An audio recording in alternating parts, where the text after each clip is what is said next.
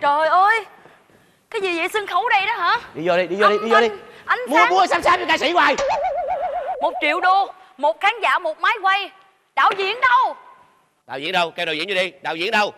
Có live show gì kỳ vậy? Đạo diễn đâu? Cái gì đây, cái gì đây? Sao em? Âm thanh ánh sáng vậy đó hả? Mời 1 triệu đô về vậy đó hả? Em thông cảm, tại vì anh đầu tư nhiều quá. Tôi cần âm thanh phải là tiêu chuẩn quốc tế. Em bình tĩnh nghe giải thích nè. Cái phần dàn dựng của anh á là coi như nó quá công phu, có cặp có đôi rồi, nhưng mà tại vì cái người em làm hư hết cái bài múa của anh. Rồi sao dư vũ công này vậy? Đây là vệ sĩ của em. Là trong cái bài là dựng là có vệ sĩ đứng kế bên vậy luôn hả? Còn ông nội này đứng làm gì vậy? Ca sĩ ta hát, ông nội đứng làm sợ chó cắn hay vậy chứ gì?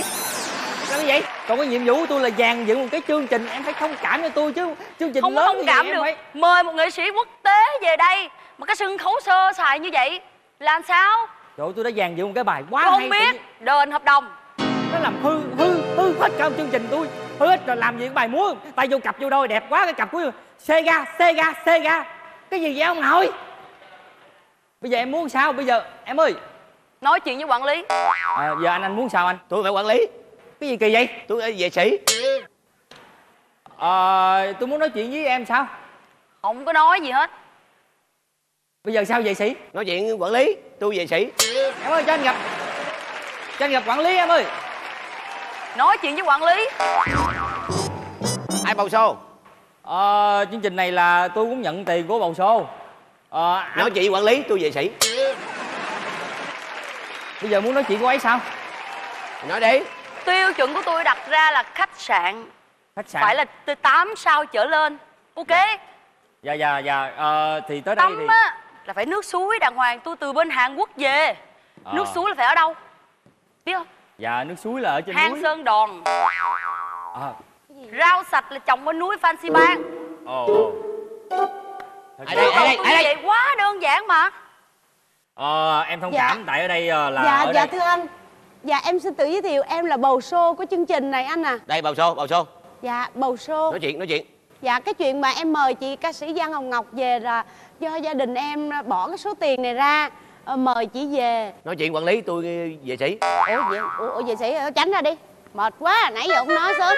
Tôi yêu cầu khách sạn 8 sao trở lên đâu. Đơn giản mà, quá đơn giản. 1000 bông hồng xanh Cuban thay mỗi ngày đâu. Rồi, sân khấu lộng lẫy đâu. Mời ca sĩ 1 triệu đô, 1 máy quay, 1 đạo diễn là sao? Em ơi, em nghe giải thích nè. Khách sạn 8 sao cũng có với em rồi đó. Em ở 4 cái khách sạn, mỗi khách sạn 2 sao rồi gộp lại cũng 8 sao rồi. Bò sữa dắt cho tôi mỗi ngày tôi uống đâu. Tôi yêu cầu ông bà chủ dắt cho tôi đâu. Ui, ông dắt sữa rồi. Ủa dắt luôn hả? Sữa đâu dắt ông? Đừng lo nha, đem ra cho uống liền. Trời ơi, cô có là sữa rồi. Cô là cô may phước lắm mới được ông bầu mà đi dắt sữa cho cô uống á. Mà ổng là có cái tật hay quên, không biết ông dắt cái sữa con gì đây nè. Im lặng. Chị muốn sao chị? Nói chuyện với quản lý. Nói chuyện quản lý. Trời sao khó quá vậy? Mà trời ơi tôi khổ ta? tâm với cái cô ca sĩ này quá à. Con tôi nó ái mộ cổ, tôi thương con tôi đưa cổ về đây. Cô hành hạ vợ chồng tôi quá trời quá đất à. Sao anh? Uống sữa gì? Sữa tươi nguyên chất. Cho nói chuyện chút thôi. Nói chuyện không? Nói chuyện thôi mà. Nói chuyện chị. Ông nói đi. Tiếp cận rồi đó, nói chuyện đi. Tôi qua đây là chủ yếu cho bà nói đó. Nói đi, bên tiếp cận. Sẽ tới chị. Có sữa rồi. Uống đi, tôi mới dắt luôn á. Khoan đã. Wow. Sữa. Rồi, uống đi. Uống đi chị. Uống hết nha, uống hết. Uống sữa này uống hết. Uống hết để có sức để hát. Uống sữa mà cũng đẹp nữa. Uống hết cái sức để hát. Đúng rồi, uống hết luôn. Hay quá. Uống hết nha. Được không? Lấy ly nữa đi. Ly đầy nữa. Lấy xô luôn nha. Ba, chỉ làm gì cũng đẹp hết đó ba. Đẹp không con? Chiều ý con đó, ba phải đem về đó. Bây giờ con lại gần để con chụp hình đi. Anh, tụi em bỏ tiền ra mà. Em mời cái cách xê cổ khủng quá rồi, bây giờ cho con tôi chụp hình miếng chứ. Lấy điện thoại ra. Khó quá. Lấy điện thoại ra. Ra quản lý mà lấy viết chì vẽ râu lắm nha. Râu không có thì thôi đừng có vẽ. Mày đặt nó lấy chì quẹt rồi tôi không ưa rồi. Nè coi nè cái thứ gì à. Tôi là vệ sĩ. Đẹp con ơi. Cái chừng nó ngắn ngủi chủ mà nó chụp hình đúng không? Đây rồi. Đứng vô, đứng đây. Thôi chôm đứng chụp. Đứng đây. Đứng đây sao chụp? Thôi Sao chứ cô chủ muốn sao? chụp với cô. Chú giúp đi, chú cho con tôi nó chụp hình với ca sĩ đi chú. Đứng xa ra. Trời khó quá à. Đứng gần đi. Rồi, chụp đi. Con lại gần đi. Da đẹp quá. Chụp hình đi con, chụp hình đi. Nè tránh cho mẹ đứng giữa, cái tóc mẹ màu xanh mẹ bật lên mà đẹp không? Mẹ chứ con đứng gần. Thôi cho Bà đi ra đi, bà vô hư hình rồi. Bà đi ra đây. Vui vẻ lên chị. Đây là fan của chị nè, chị người nuôi chị á. Bị dính cái gì có sao không cô chủ? Chị thơm quá ba, chị thơm người ca sĩ. Dạ em chụp rồi đó. Chụp chưa? Ca sĩ của tôi là thơm lắm. Chị chứ không phải như mấy ca sĩ trẻ bây giờ mấy đứa hỏi mi rồi đó nó hôi rình nè. Thôi mà cái gì cũng đẹp hết. Chị ông bà mời tôi triệu đô về đây là để cho con gái hát chung đó hả? Gia đình tôi bây giờ khá quá mà đâu có biết làm gì cho hết tiền. Vậy Sao không làm đúng yêu cầu tôi đặt ra? Bây giờ cô thích cái gì tôi làm liền. Từ từ đừng áp lực. Dữ quá à. Khách sạn 8 sao trở lên. Nghe Nước hết. suối. Nước suối luôn hả? Có luôn. Không. Có luôn.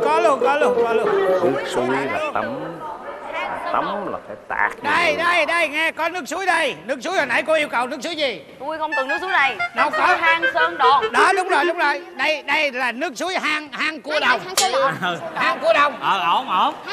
Tao nghe rõ ràng. Nước suối hang cua đồng. Hang cua đồng là em. Đây rửa chân hai gì? Tắm hai gì? Ông đừng có đứng gần tôi. Đau.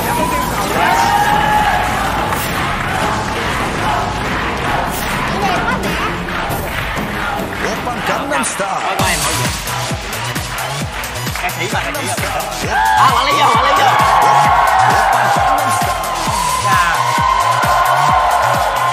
Họ làm cái gì? Dạ. Họ làm đúng những cái điều kiện mà mình đưa ra hay không?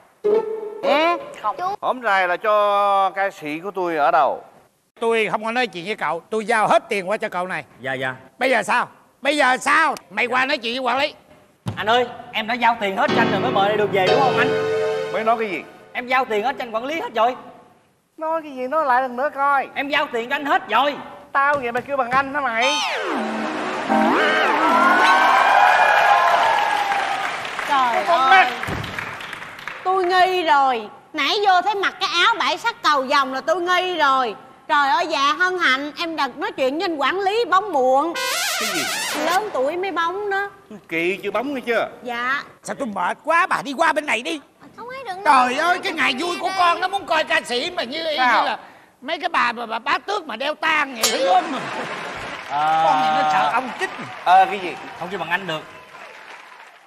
Kêu sao đây? Chế. Giờ đây tôi đã giao hết cho tiền cho ấy rồi đó. Ấy nào? Ấy Nói cho đưa vui coi. Bây giờ tôi không biết, tôi giao tiền cho cậu. Bây giờ cậu phải chịu trách nhiệm cái phần này cho tôi. Gia đình tôi chưa coi hát, bây giờ phải hát. chị ấy Sao? đưa hết tiền cho chị rồi mà bây giờ kêu người ta về hát đi chứ chị. Em hát cho gia đình này nghe đi, rồi lãnh tiền mình đi về. Không, tôi hát rồi. Bây giờ muốn hát nữa đúng không? Hát nữa. Tôi hát. Quên, tôi phải ca sĩ. Bỏ đi. Mày hát ai nghe? Chị hát khúc nào? Ngay từ đầu tôi nói là sân khấu dàn dựng rất là sơ sài là tôi đã Chị, hát rồi. cái đó là buổi tập dượt chị. Em chưa có. Còn khán giả của chị có một người này thôi à. Nè, Hồi bây nãy là chị giờ dượt. hát chai luôn, khỏi nhạc luôn. 2, 3 vô. Giờ em phải bước một mình nút đăng ký. Tôi trả tiền đàng hoàng nghe chú. Bây giờ hát hay là không? Sao em? Ok hát. Rồi, hát đi. Hát đi. Ngồi coi đi con.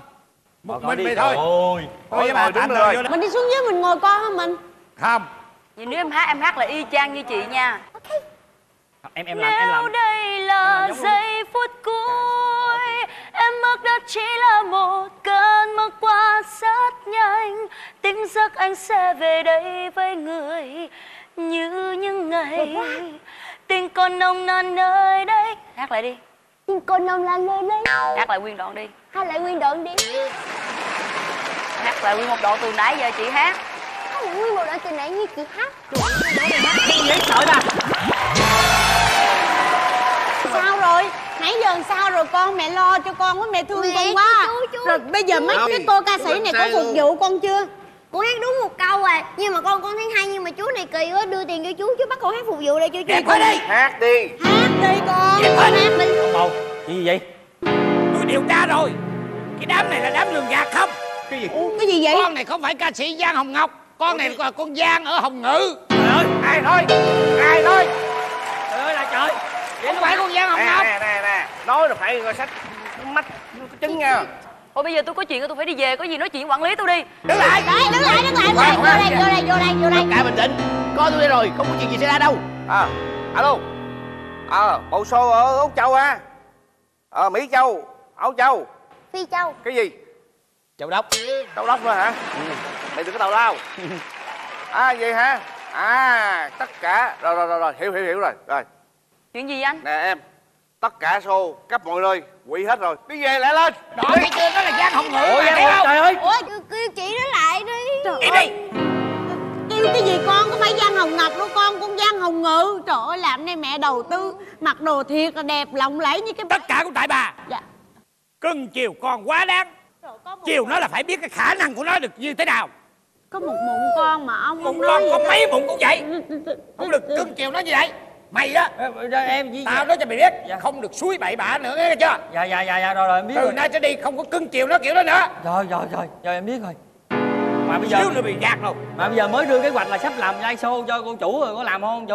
Dẹp đi. Làm chứ. Không có khả năng làm cái gì. Nhiều.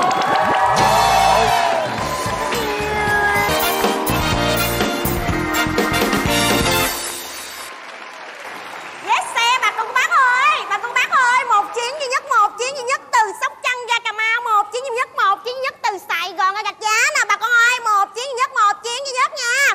Cô chú anh chị ơi.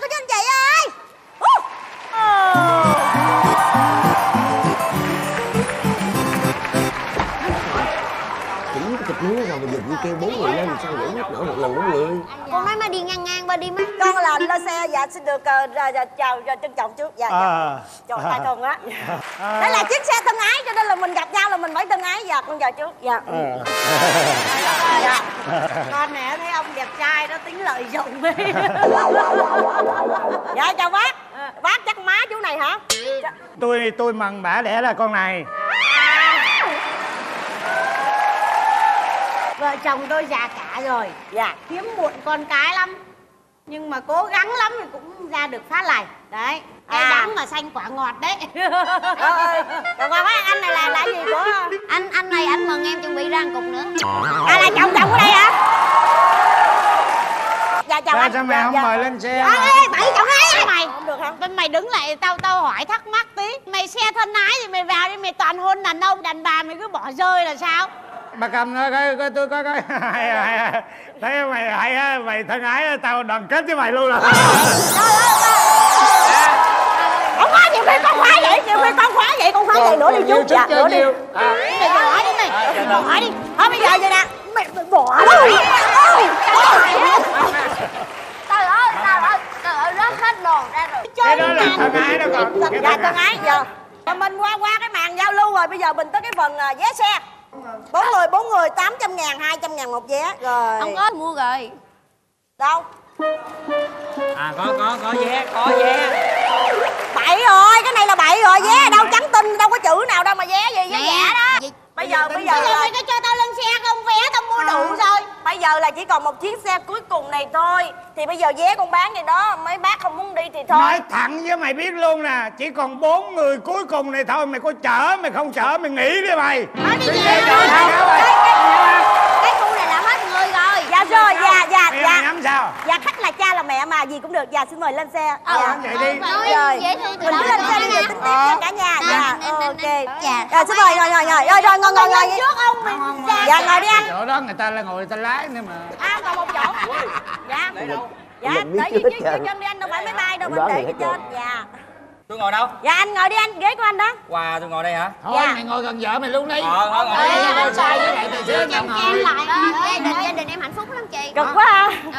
Gia đình tôi là vậy đó, đoàn kết lắm. Bây giờ 3 vé dương vé thối tiền là được không? Cái gì 4 vé mà. Thì người của ba Không, mắc cười quá, đây tao tính đầu người chứ đâu có tính cái ghế đâu. Tính đầu người. Vậy giờ cái ghế này xuống. Vậy con. Đi đây. Ơi. Xe này hay quá. Căng à, coi bộ căng. Xe Tài xế ơi. Tài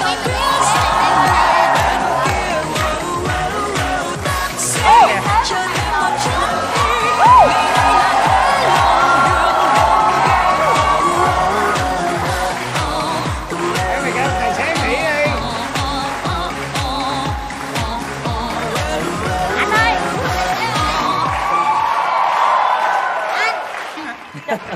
Vậy nói là không thích rồi. Leo xuống đi bà. Nó nhảy này vũ điệu cùng chiên này. Trời ơi.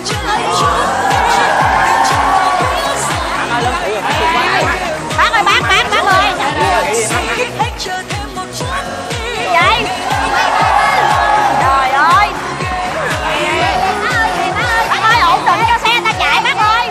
Bà nhảy tôi không thấy giống vũ đạo cồng chiên mà tôi thấy giống cái vũ đạo con ghẹ xào á. Ông nói vậy sai. Tôi giống vũ đạo bà điên. Thôi bây giờ vậy nè. Ấy cho xe chạy đi con, nóng quá. Dạ. Giờ đó không chịu mua vé mình, giờ sao? Không mua vé hả? Không mua vé mình luôn. Kỳ vậy? Nó nói nó mua vé đâu rồi, giờ nó không chịu mua vé mình, giờ anh tính sao? Được rồi, cứ chở đi nha. Chở đi đâu? Mấy người muốn đi đâu? Cà Mau. Rồi, chở đi vô Cà Chớn luôn ha. Vô. Rồi, hành khách tôi đây. Ngồi yên, ổn định chỗ ngồi nha, xe chạy nha. Rồi, nè, chạy đi anh ơi. Chạy đi. ở gì nói nghe nè. Quá đi. Ở chừng đường ổ gà nha, đường ổ gà. Thôi chuẩn bị né ổ gà nè, dằn ổ gà đi. Trời ơi, Trời ơi, các bạn đi. Trời ơi, người lớn tuổi rồi chạy. Ăn cái gì mà hôi sinh vậy trời. Rồi, xe họp luôn. Dạ, giờ vậy nè. Bây giờ là cô đã lỡ ối với người anh tài xế rồi, mà anh này anh kỹ lắm. Tôi là bị say sóng. Dạ. Thành thử ra bà vậy, bà làm vô tình dơ áo của anh. Hôi quá. Giờ đâu có biết làm gì, rửa mẹ. Trời ơi.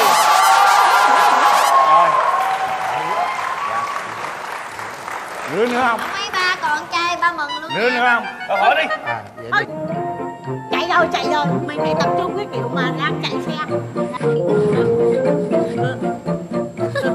Sao cô thấy kỳ quá hả? Đường dằn quá, đường nó bộ dằn quá. Trời ơi. Nó dối hoài vậy chị. Lần này là dơ cái quần luôn rồi ba ơi. Nữa.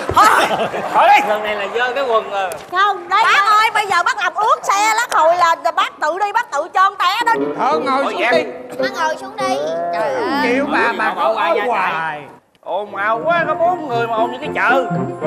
Khoan xí đi. Nãy giờ sao tôi thấy tôi đứng hoài vậy ta? Vé thì không chịu mua của tôi bán. Bây giờ là nể nang lắm mới cho là 3 người ngồi á. Anh đàn ông anh đứng dậy đi anh, cho tôi ngồi. Con ngồi đây nha chú. Ngồi đó đi. Ngồi đi. Mà cái tính tôi ngồi là tôi hay ghét chân lắm. Trời ơi. Chị tội nghiệp vợ em cũng đang có bầu, dị ứng mấy cái mùi lạ. Chị né cái giò coi giùm. Có bầu hả? Bây giờ này Mày có tính tiền thêm người thứ 5 chưa vậy? Quên luôn. Rồi vô. Chị có thấy cái đầu ở đâu không nè? Chị tính đầu người này đầu đâu? Đừng nói con gấu nha bà nội. Con tôi đó có bầu đâu có thấy cái đầu đâu. Bậy ơi. Nè, cái này bà không thấy là gì hả? Nguyên cái mặt người nè, nguyên cái đầu nè. Đó. Ủa cái này đầu người hả? Tôi quy định vậy được không? Máu con này nó không Lên này nó bệnh rồi, chắc tao phải ra tay rồi. Bây giờ sao? Xe mày có chạy không? Chạy chứ, rồi chạy đi anh. Chạy đi. Rồi. Rồi, xe chạy nha, Cà Mau thẳng tiến nha. Chuẩn bị nha, qua đường đèo nha. Qua chân nha. Rồi, nghiêng qua trái nè. Qua đèo mà. Rồi. Bên cháu à. Rồi. Chân á. Nghiêng qua. Qua chân, có mở đó. Rồi, qua đường đèo, nghiêng phải. Rồi, dằn đường dằn quá. Dằn quá, ba tôi mệt nữa rồi kìa. Đó, dằn hú gào quá. Rồi, chạy tiếp nha bác Tài ơi, Cà Mau thẳng tiến luôn nha. Thôi nhập luôn khách. Cái gì vậy? Thắng gấp quá. Có khách. Dừng xe. Lên. Lên luôn anh ơi, Cà Mau. Bị đồ đạc đi coi ơi, kẹp đánh nó ơi. Xem cậu con. Thằng này nó mặc đồ đen là chắc là áo đen rồi. Bơi lên đen ơi. Đây, cái này tôi làm rượu cho. Vé xe.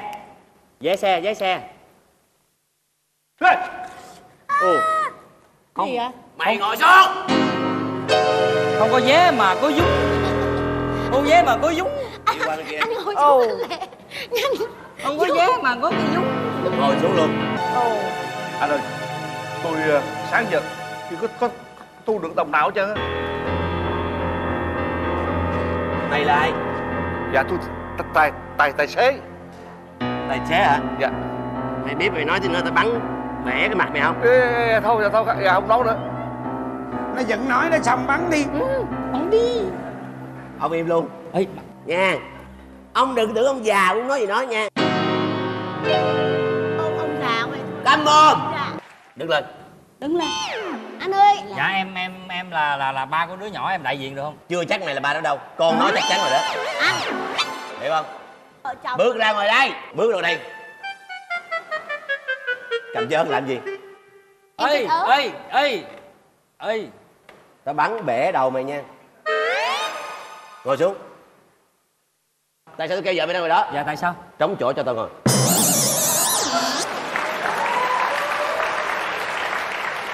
Hay, quá hay.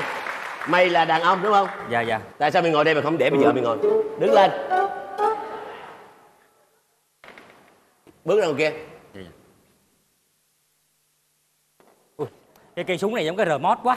Dạ em già cả thịt dai lắm, không ăn được đâu. Đứng ra. Bước ra đây. Dạ. Bước ra đây.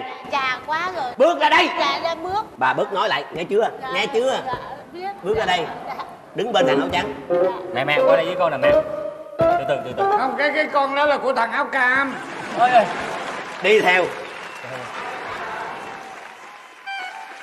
Ổn quá. Qua đây. Xếp hàng ngang. Tôi lùn cho tôi đứng trước đi, có gì nó bắn tôi chết trước cũng được. Bị điên hả? Không, mà bà đang Bị trước mặt điên đó. hả? Tại sao ghế quá chừng không ngồi ra đây đứng? Mày đi vô đây đứng. Đi vô đây ngồi. Mày đi vô đây ngồi. Nè anh. Nhanh. Cái gì vậy ta? Ê, tao thấy Gì? hình như thằng này là lạ rồi. Anh ơi. Mày đứng lên luôn. Đó, ngu chưa?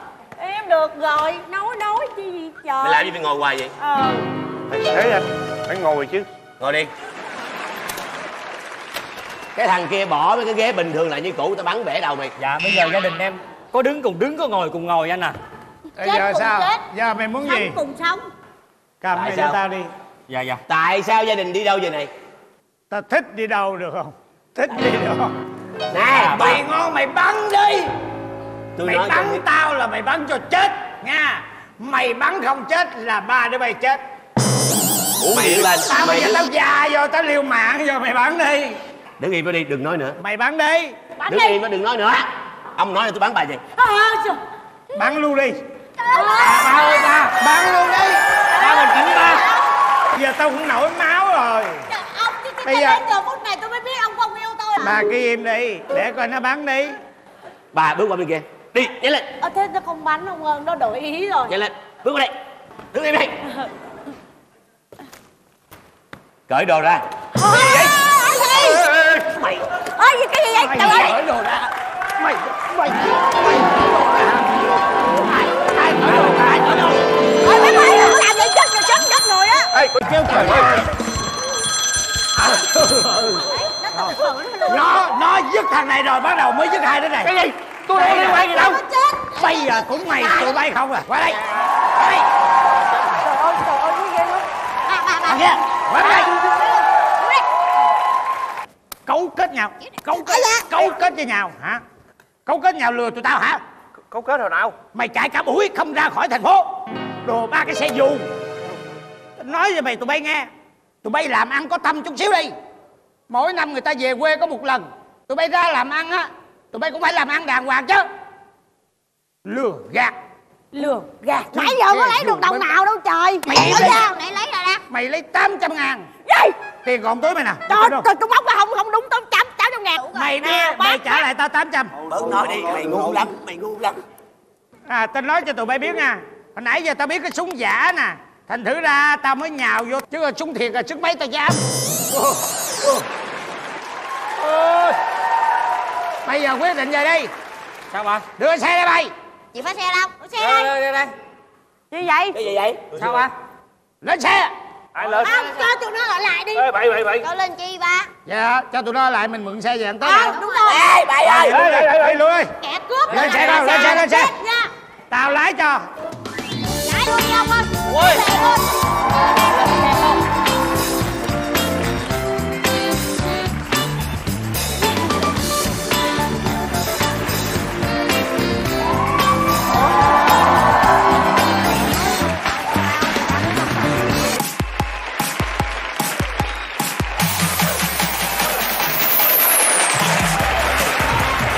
Ngọc Hoàng và Thiên Hậu du ngoạn vườn Thượng Nguyễn.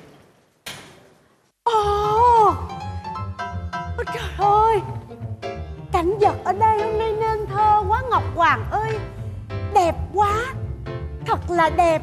Nhưng mà chúng ta vẫn đẹp hơn cảnh vật Ngọc Hoàng. Ôi, Ngọc Hoàng, hãy nhìn đi. Hãy nhìn giùm. Nương là hoa này là hoa gì vậy? Hoa đào đó. Trời ơi, cái lá này là lá gì vậy? Trầu bà đó. Ngọc Hoàng, con kia là con gì vậy? Tới hỏi nó đi. Ôi, cảnh vật đẹp quá, nên thơ quá. Ngọc Hoàng bỏ chạy đi đâu rồi? Buồn quá. Thôi hai người đứng đây, ta tặng cho hai người bài thơ này. Hả? Dạ. Bài thơ Dạ. hay lắm. Xin đa Ôi, tạ Thiên Hậu. trời hôm nay đẹp quá. Kìa, có một con cá.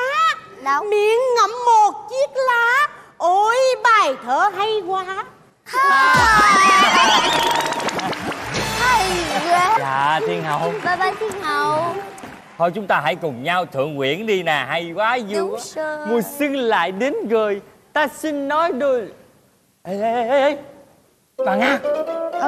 Bác tôi có bị kèm nhà em không? Không có đâu, tôi cũng thấy nó kỳ. Thấy ai lúp lúp ló không lẽ thiên đình mình có ăn trộm? Không phải đâu. Chứ gì? Ôi ai vậy, đi ra đi. Không mấy ta làm phép biến hóa thành con ếch bây giờ. Ai vậy?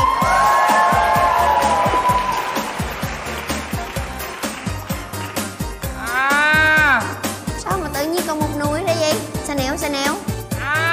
Ta nhìn ta biết rồi. Mấy ông Táo bà Táo đúng không? Trời ơi trời, người ta báo cáo từ 23 rồi mà sao trên thiên đình mà mấy ông này còn dứt da dứt dưỡng ở đây? Có lý do đi trễ. Dạ đúng rồi, có lý do đi trễ mà. Báo cáo gì bây giờ sao? Về sao? Giờ sao? Giờ sao ai biết? Dạ, cái Ngọc đó Hoàng. bự mà ổng phẩy Ngọc Hoàng ơi. Hay cho các tao, giỏi cho các tao. Dạ khởi bẩm Ngọc Sơn. Dạ khởi bẩm Ngọc Hoàng. Dạ. Trời ơi. Có cái tên mà nó cũng lộn nhập tới ca sĩ Ngọc Sơn nữa sao? Các người là ai? Thần xin tự giới thiệu, thần là Táo Quẩy. Táo quỷ. Dạ Táo Quẩy chứ không phải dầu cháo quẩy nha. Dạ thần Táo Quẩy là Quẩy. thần coi về các trang mạng xã hội á, chẳng hạn như Facebook, Instagram. Còn ngươi? Hai ba. Nghe về mà tao lắc. Nghe về mà tao lắc. Ôi sao bé không lắc. Ôi sao bé Gì không vậy lắc. trời? Ôi sao bé không lắc. Ôi sao bé không Lát lắc. hồi đọc Ôi sao bé... Ngọc Vậy? Hoàng lát. Thôi giờ. Bị điên hả bà Táo? Bà giới thiệu cái gì vậy? Dạ không, tại thần là táo lắc á, cho nên thần phải lắc vậy cho Ngọc Hoàng biết thần là táo lắc. Dạ. Dạ táo lắc là thần còn có nghề nghiệp phụ đó là diễn viên. Dạ. Ủa sao diễn viên mà lắc là sao Ngọc Hoàng? Sao khó hiểu quá vậy Ngọc Hoàng? Để đó. Bà này. Còn ngươi? Dạ. Nè. Tôi xin giới thiệu, mình là Táo Dẹo. Tự nhiên lên đây được gặp Ngọc Hoàng, người lắc, người... Em là Táo Tình Nhiên. Dẹo là sao? Anh Táo gì? Thì bây giờ hỏi phải trả lời nha trời. Tao quẩy. Dạ. Nghe tao hỏi. Dạ. Trong năm qua người đã làm gì? Trong năm qua, thần giúp cho mọi người tiếp xúc với mạng xã hội nhiều hơn, làm cho các bạn trẻ sống ảo nhiều hơn và tự sát cũng nhiều hơn. Thiệt là bi đát quá mà. Dạ bên cạnh đó thì Thần cũng có giúp cho các bạn có thể kiếm thêm thu nhập trên các mạng xã hội, chẳng hạn như là bán kem trộn, bánh tráng trộn và các đồ ăn thực phẩm vân vân và vân vân. Có luôn hả? Có kem trộn luôn hả? Dạ. Trời ơi. Dạ có cả bán hàng đa cấp trên đó nữa. Cái bà này. Dạ. Bà năm qua bà làm gì mà lên báo cáo Ngọc Hoàng đi. Cái nghề của em là diễn viên. Dạ diễn viên, và nhiều khi bây giờ là gần Tết rồi đó. Và Thiên Hậu cũng biết là gần Tết thì diễn viên thì chạy show hơi nhiều. Dạ cho nên nhiều khi em cũng hay bị mọi người đồng nghiệp phàn nàn là tại sao diễn viên mà lại quên tuồng. Dạ cho nên em lại không chịu cái điều đó, bởi vì em không hề quên tuồng đó. Tại vì nhiều khi là nhiều vở diễn quá, em chỉ lộn tuồng này với tuồng kia thôi chứ em không hề quên tuồng. Dạ. Em đi xa quá vậy. Dạ xa lắm. Dạ em là diễn viên mà diễn viên hài đó, nhiều khi diễn nói người ta không cười phải lắc tao mới cười. Dạ vui quá. Dạ cái này vui quá. Vui quá, ra lấy tay chọt lét cho ta vui chút, ta thấy vui quá, ta cười không nổi. Trời ơi. Táo dẹo, lẹ nhanh. Xin thông báo về tình trạng hát nhép ở Trường Giang. Sự hát cực khổ lắm, 50.000 đêm mà. Hát thật cũng chết luôn. Cực quá hả? Mà thấy người ta hát nhép được 150 nên đi hát nhép theo. Mà Hát nhép được 150. thấy có lỗi lương tâm quá nên xin lên đây thông báo Ngọc Hoàng là cho em được nhận tội. Em hứa kỳ này em hát nhép nữa em chỉ hát clip thôi. Trời ơi. Lâu luôn. Nghe đồn ca sĩ các người kiếm tiền dễ lắm mà, dễ hơn mấy thằng đóng kịch. Vậy mà nói hát thiệt 50, hát nhép 150. Các người quả thật là cứng đầu cứng cổ. Tại sao bao nhiêu lần ta nhắc nhở rồi, làm việc gì á thì phải làm cho chu toàn. Người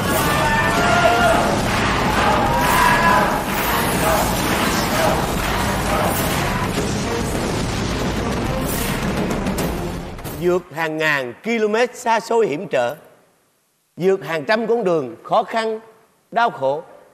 Ngày hôm nay, táo tình yêu đã xuất hiện, sinh ra mắt Ngọc Hoàng. Dạ thưa Ngọc Hoàng, đây là táo tiểu đường. Đồng bậy. Sao kỳ vậy? Thần là táo âm nhạc, sinh ra mắt Ngọc Hoàng.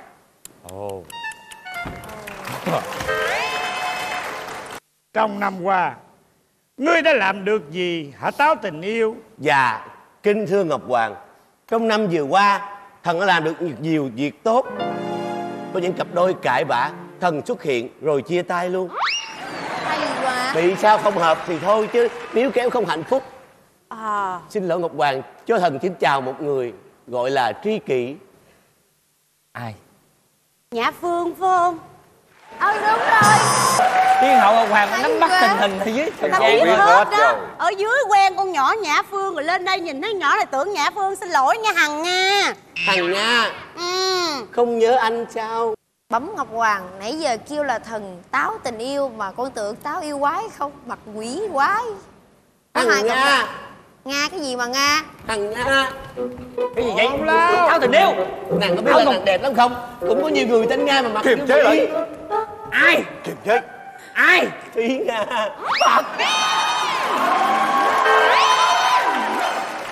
Thúy Nga là một con nhỏ khác không phải ta. Ta không có buồn.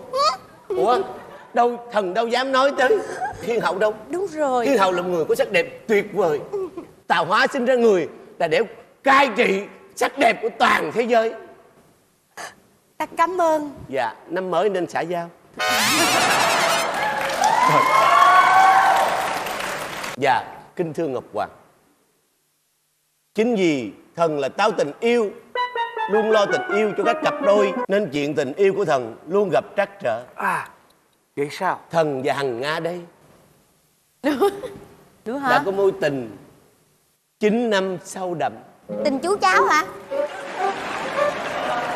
Hằng Nga, Dạ Ngọc Hoàng. táo tình yêu nói gì vậy, có đúng hay không? Dạ không, nếu như bây giờ Ngọc Hoàng chỉ vô táo quẩy, Ngọc Hoàng sẽ có những thông tin về táo tình yêu với Nhã Phương. Nói liền, mau. Sai rồi Hằng Nga, không ai hiểu nàng bằng ta hết. Không ai hiểu nàng bằng ta hết. Ta yêu nàng thật lòng nhưng mà nàng vì mê chư bắt giới mà bỏ ta. Ông Táo tình yêu hãy bỏ qua đi. Dù sao là cũng chỉ là người yêu của... Im đi. Đúng rồi. Ta hiểu nàng lắm, có ai hiểu nàng bằng ta. Ta hỏi tất các người này, tại sao trên thiên đình có rất nhiều con không nuôi, mà tại sao Hằng Nga lại đi nuôi con thỏ? Tại vì con thỏ nó đẹp. Sai. Tại vì Hằng Nga thích con thỏ. Sai. Vậy chứ tại sao? Tại vì Hằng Nga trồng nhiều cà rốt, nuôi thỏ cho miệng đời khỏi dị nghị. Cao quá, cao quá. Ông lo chuyện tình yêu của ông đi, ông Táo tình yêu à. Thôi ta học đang báo cáo đi ông ơi. Dạ kính thưa Ngọc Hoàng, năm vừa qua ông này là quản lý âm nhạc như thế nào mà viết nhạc tầm bậy tầm bạ không? Giờ anh đã hiếu rồi, anh yêu ai sẽ yêu 50% gì đó. Nhạc gì kỳ vậy? Cái bài đó ông tác giả luôn hả ông Táo âm nhạc? Dạ không phải, đó là người khác viết chứ không phải thần.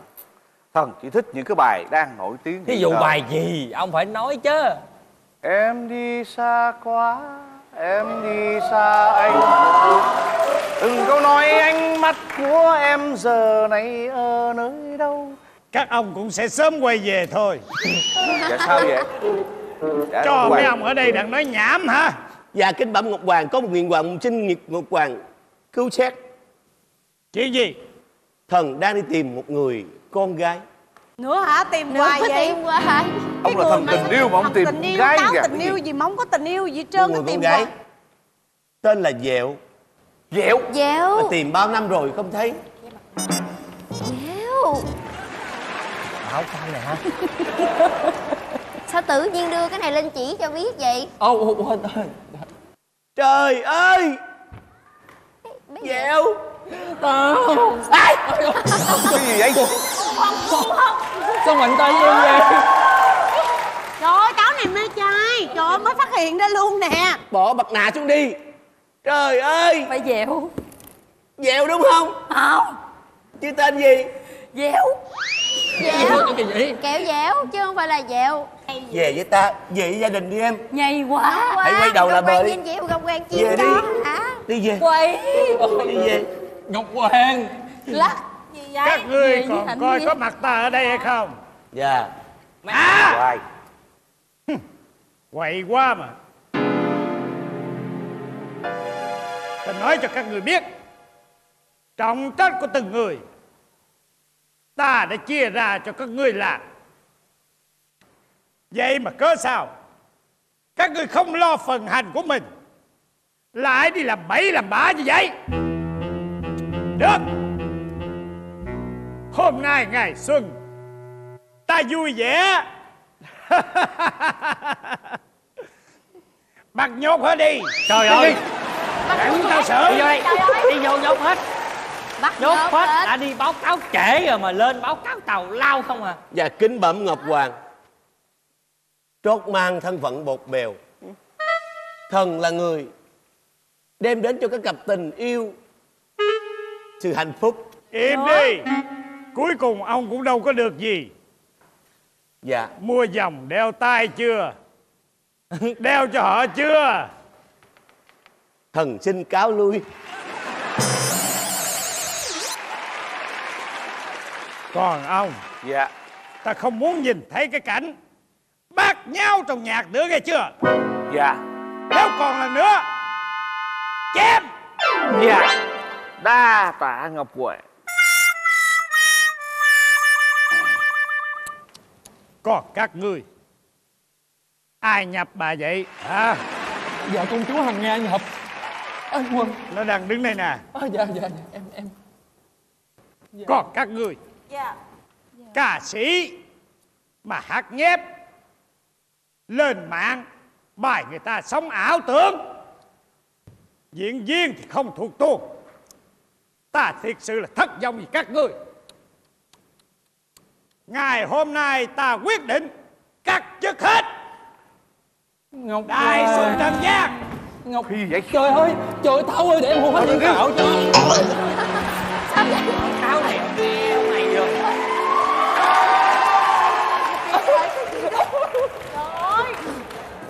Ở bây giờ trên trời cũng có Táo 3D nữa hả trời? Trời, con lạ quá à. Ngọc Hoàng bây giờ cắt chức hết thành người thường hết rồi. Ra đây. Rồi đó. Cách chứ người thường. Đó, đây. Ủa sao không thu bên này? Đừng mà. Rồi đó. Đừng mà. Dành người thường rồi đó. Muốn hốt cái gì hốt đi. Vậy là chúng ta đường chính đến với nhau sao? Đúng rồi. Cái gì vậy trời? Em chờ ngày này lâu lắm rồi. Đó, tình yêu Không hợp khẩu vị. ở đây cũng được. Và kính thưa Ngọc Hoàng, chúng thần đã biết tội, xin Ngọc Ngọc Hoàng Hoàng tha tha tội.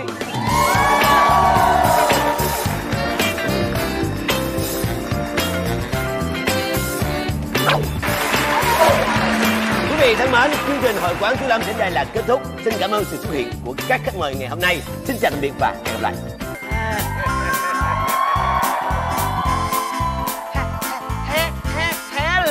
Hello. Vừa hô vừa lé. Vui tánh quá. Dạ. Chào mừng đến với thiên đàng. Dạ. Ở đây là thiên đàng. Đây là thiên đàng. Dạ, nhìn là biết thiên đàng rồi. Dạ, đây thấy đang... có cánh hai hàng là biết thiên đàng. Dạ. Bây giờ là đang có một cuộc thi tuyển thiên thần. Dạ. Do đài truyền hình Vĩnh Long 1 tổ chức. Dạ. Với sự tài trợ của đảo Thiên Đường. Dạ. Nhưng mà muốn thật sự để trở thành một thiên thần ở trên này thì ngươi phải trải qua một cuộc thi trắc nghiệm. Dạ, muốn trở thành một thiên thần là phải trải qua một cuộc thi trắc nghiệm. Dạ, vậy thì thiên thần cho thần thiên này được biết đi. Nè, dạ. cho ta hỏi câu tế nhị nha. Dạ. Có kỷ niệm gì không? Dạ, kỷ niệm. Ngươi gặp ta, ngươi có muốn gửi là cái gì gọi là kỷ niệm không? Bên trôi. À, Bên trôi đó. bánh trôi nước hả? Là mệt quá. Nói gì cũng hiểu à. Nói thẳng vô vấn đề đi. Chuyện đó cũng sao. Dạ. Tính sao cũng được ha. Dạ, dạ. Bây giờ bắt đầu bước vào cuộc thi. Dạ, bước vào cuộc thi. Nghe ta hỏi, ngươi tên gì? Chí Tài. Có bao giờ xuống địa ngục bao giờ chưa? Bởi vì cuộc đời chưa bao giờ ăn cá nục cho nên không bao giờ thích xuống địa ngục. Vậy tại sao ngươi biết ở trên này có một cái cuộc thi tuyển thiên thần mà ngươi lên đây? Xem qua đài truyền hình Vĩnh Long. Vĩnh Long 1. Dạ, Vĩnh Long 1. Phải Cho có nên số 1. dạ, Vĩnh Long 1 cho nên biết ở đây có cuộc thi tuyển thiên thần, cho nên thần thiên lên đây thi thiên thần.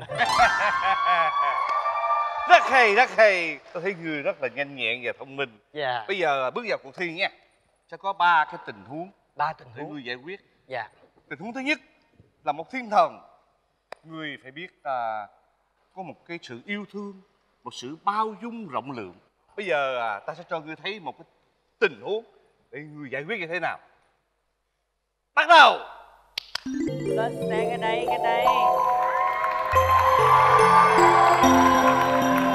Chờ em trên chiếc xe đạp của mẹ em, nhớ khi xưa ta chờ nhau.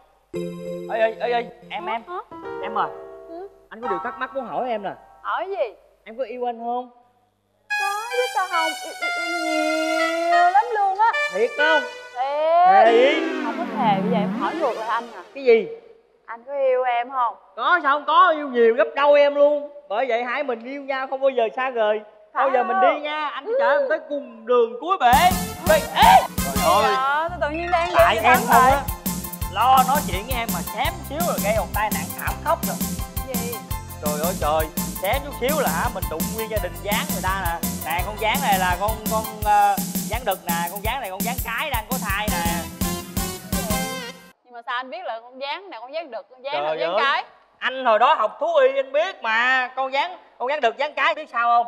Tại con gián đực là nó kèo trên, còn gián cái là kèo dưới. Ai nói với anh là con gián cái nó kèo dưới? Con gián nằm ở trên là con gián cái, còn nằm ở dưới là con gián đực. Làm bậy rồi, con gián này là con gián đực, con đấy là gián cái. Trời ơi, anh dám cãi em hả? Em nói là con gián nằm trên là con gián cái. Trời ơi, chưa hết mà em lại cãi lên hả? Con này con đực con cái. Em nói là con cái con đực. Con đực con cái. Con cái con đực. Con đực con cái. Con cái con đực. Con đái con đực. Đấy. Con đực con cái. Trời ơi, em dám cãi anh hả? Chia tay đi. Chia tay. Sao? Nếu là ngươi là một thiên thần thì ngươi sẽ giải quyết tình huống như thế nào? Nói cho ta nghe. Hạ thần thấy hai bạn này đang tranh đấu với nhau, con gián đực và con gián cái. Tiểu thần thấy là bạn nữ sai Sai chỗ nào? sai là ở chỗ này, Bạn Nam nói đúng. Bạn Nam nói là con gián đực là ở trên, nằm kèo trên, con gián cái nằm ở kèo dưới là đúng rồi. Bởi vì người nam lúc nào cũng chở người nữ, thành thử con gián đực phải ở trên, còn con gián cái phải ở dưới. Đó là chuyện gián. Cái gì nói về chuyện tình yêu giữa hai người thì theo thiên thần thấy thì giải quyết như thế nào? Có nên đốt nhà họ luôn không? Là cho họ chia tay luôn hay sao? Tiểu thần thấy vậy là không đúng. Mình phải hàn gắn lên trái tim, từ trái tim cho đến trái tim, tình yêu thương cho đến yêu thương. Hay. Hàn gắn hai người lại. Coi như là cái tình huống này ngươi tạm thời thôi nha. Dạ tạm thời. Tại vì ngươi thiếu cái thiếu cái hiểu không? Là thiếu cái cười. Bỏ đi ha. Dạ. Khó quá. Bây giờ qua cái tình huống thứ hai. Là một thiên thần thì ngoài cái chuyện mình có phép ra, dạ, mình phải có một cái tấm lòng lúc nào cũng phải biết cứu người. Dạ. Nha. Bây giờ hãy theo dõi tiếp cái tình huống thứ hai. Dạ. Để coi thiên thần nghĩ như thế nào nha. Dạ. Bắt đầu. Em à, thôi giờ kệ gia đình con gián này đi, cho nó về với cống đi. Bây giờ không có thắc mắc cái chuyện con gián nữa. Bây giờ hai mình yếu là yêu nhau. Đúng yêu rồi. nhau để chuyện gián làm chi. Anh sẽ yêu em suốt đời. Em cũng vậy, em không cãi anh nữa đâu. Đúng rồi, hai mình quyết định đám cưới nhau đi. Đúng rồi đó. Hai bạn làm như là đúng đó. Phải đoàn kết yêu thương với nhau, phải không? Ủa cái gì đây? Hả? Ông nội nào vậy trời? Ông nội nào vậy trời? Ý tiểu thần là nãy giờ chứng kiến hai người đó. Hai người đừng có gì con gián, một cái con vật như vậy nó không đáng. Mà hai người phải chia rẽ tình duyên với nhau, như vậy là không có tốt, hiểu không? Ủa ông là ai vậy? Ông là ai mặc bộ đồ quái gở vậy? Tôi là tiểu thần. Tôi chứng kiến hai người gây gổ với nhau vì con gián. Tôi thấy là không nên có chuyện nó nhỏ nhặt, hai người gây gổ vào như vậy á. Ủa thần gì đâu? Ở đâu là tiểu thần gì? Sao tự nhiên xen vô chuyện của người ta? Ông là tiểu thần gì? Tiểu thần gì đeo đồng hồ, đeo lắc gì đó. Ông có nước tâm thần gì, có tiểu thần gì? Không có, tôi xuống đây Trường Giang, tôi xuống đây tôi phải hòa nhập với các bạn, tôi phải làm gì giống như các bạn, tôi phải đeo đồng hồ, tôi phải đeo lắc, tôi phải mang giày để tôi giống các bạn chứ. Không gì vậy, tự nhiên hai người ta đang yêu nhau, chuẩn bị dắt nhau về vùng trời bình yên, ông xen vô chia rẽ tình cảm là sao? Không hề, tôi đến đây là tôi đoàn kết hai người. Tôi nè nha, đáng lẽ tôi đi theo anh này nè, tự nhiên cái tôi nghe xí xào xí xồ, tự nhiên ngửi đâu xía vô, bây giờ tôi tự nhiên tôi không thấy yêu ổng nữa. Đây hả?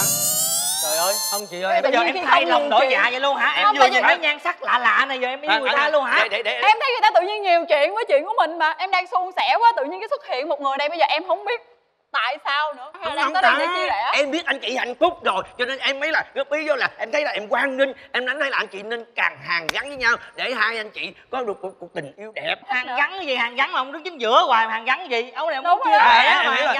Em hiểu rồi. Ý anh nói là em đứng chính giữa này nó kỳ quá, tôi nhìn vô tôi tưởng hai vợ chồng đứa con.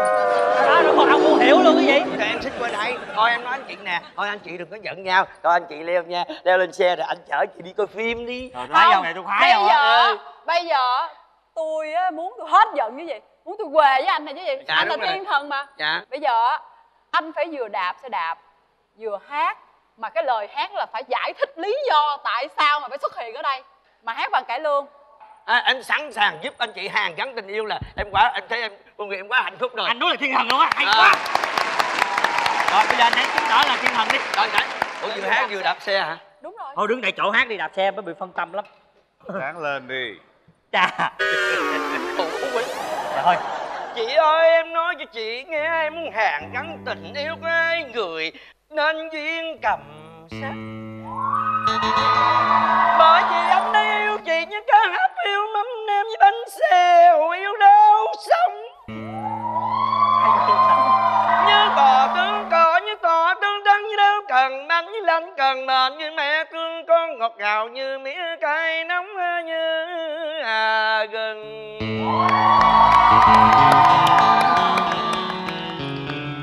Anh đây yêu chị như xoài tương chua, nước cam ấm chanh đường. Tình anh chị đậm đà như gà xối mỡ, như vịt hấp hành, như cá chém chân tươi, như lương chiên giòn với heo gọi lúc xương, như bò nấu đậu lấy cá kèo nấu lầu, như cua đăng me, như le nước tỏi, như gỏi cốc xài trộn chung ba khía. Em nói chị nghe nè, đó những lời em nói nãy thôi anh chị đèo nhau. Anh chở chị vô nhà hàng ăn mấy cái món này về em kể đi. Cái tôi không yêu bé này luôn mà tôi chỉ có yêu anh rồi đó. Anh hay quá, anh đúng thiên thần rồi đó. Dạ. Thôi đi em. Dạ. Lên xe, cảm ơn anh nhiều nha. Anh đúng thiên thần rồi đó. Dạ. Lên em. Trời, em thấy anh chị Hạnh Phúc em mừng quá trời luôn. Dạ được chưa đại thần? Được. Dạ. Ta sẽ chấp nhận. Thiên thần sẽ là thiên thần của cổng thiên đường. Cảm ơn đại thần. Dạ bây giờ mình sẽ đi đâu nữa đại thần? Tao quên. Chuyện gì nữa? Hồi nãy tao sắp tắp quá từ lỗ tai. Tao thấy người này tao mới nhớ. Tao nhớ là cuộc thi có 3. Dạ đúng rồi. 3 câu. Dạ đúng đúng 2 câu tao chấp nhận. Dạ. Lỗi của tao. Dạ lỗi của đại thần. Bây giờ tình huống này mình là thiên thần. Dạ. Thì mình phải có một cái tim rung động. Dạ. Phải biết cảm xúc. Dạ đúng rồi. Muốn cảm xúc thì muốn trào dâng. Dạ. Nó phải thể hiện qua từng giọt nước mắt. Bây giờ hai người này dạ có cái tình huống này, thiên thần thể hiện cái điều đó cho ta thấy được không? Thôi đi. Em à, mặc dù hai đứa ta ai chúng mình đã đến được với nhau rồi, nhưng mà vì tương lai tươi sáng ngày sau anh phải qua nước ngoài du học. 30 năm anh mới về. 30 năm anh mới về hả? Em ở nhà gắng chờ anh nha. Anh quay về sẽ cưới em. Bởi vì hôm nay hai đứa mình buồn quá. Em buồn quá. Thôi bữa nay mình quẩy lên bữa cho đỡ buồn đi nè. Vô cùng lên nè. Ê gặp ông này lại nữa kìa. Tụi tôi vui, tôi buồn quá, tụi tôi buồn quá mà. Tụi tôi buồn quá, quẩy với tôi đi. Tụi tôi buồn quá mà. Đâu, đâu thể hiện. Quẩy với tôi đi, tôi buồn quá mà. Đâu không thấy. Sao ra đây rồi? Tôi đang ngồi, tôi buồn quá mà. Không lên. Lên lên. Buồn quá, đứng quanh đâu? Đứng quanh đâu? Chị kia tay buồn quá. Buồn quá. Trời ơi, anh chị kia tay buồn quá. Tụi tôi khóc quá trời, ông không có nước mắt lên nè. Không thấy nước miếng đâu à. Nước mắt anh chị kia tay buồn quá. Có anh chị chia tay buồn quá, anh chị đừng có đi. Anh chị ở lại nhau sống với hạnh phúc đi không à. Thấy ông thiên thần này tội nghiệp quá. Thấy ông tôi suy nghĩ lại rồi. Anh không đi du học nữa, anh sẽ ở đây. Anh sẽ ở đây làm gì miễn sao nuôi sống được em. Vì hạnh phúc mình mà, 1 túp liều chanh 2 quả tim vàng cũng được. Đúng rồi. Anh nói đúng rồi đó. Anh nói đúng rồi đó. Ai người lấy ra hạnh phúc trong mương quá. Em khóc ra không? Anh, em phải anh quá rồi. Dạ. Bây giờ vậy nè, em biết anh hồi đó có đào tạo ra một lớp học đồng ấu hào quảng cải lương Bạch Long gì đó đúng không? Đúng không anh? Ủa sao anh biết chuyện này hay vậy? Biết, tôi biết mà. Anh biết luôn hả? Anh là thiên thần mà. Dạ. Bởi vậy bây giờ á, anh lên thiên thần này nè, cần có một người dạy học cho những đứa trẻ nó đam mê cải lương lại. Bây giờ anh là thiên thần anh lên đây rồi. Bây giờ anh hãy biểu diễn một cái trích đoạn hào quảng cải lương cho mấy đứa trẻ nó nhìn, nó mê lại cái đó đi anh. Vậy hả? Anh biểu diễn đây đi. Dạ, biểu diễn hồ quảng hả? Dạ đúng rồi anh. Rồi em sẽ biểu diễn, em sẽ làm võ tòng. Còn này là đại thần. Đại thần làm giùm Phan Kim Liên nha. Phan Kim Liên à? Phan Kim Liên về võ tòng tức quá mắng Phan Kim Liên. Hay nha anh. Bây giờ đại thần lợi về võ tòng đi nha. Hay nha anh. Tích tích sang tung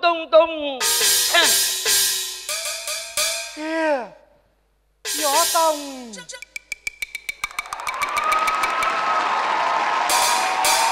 Hay quá anh ơi. Phan Kim Liên, tại sao nàng có biết là nàng là tẩu của ta?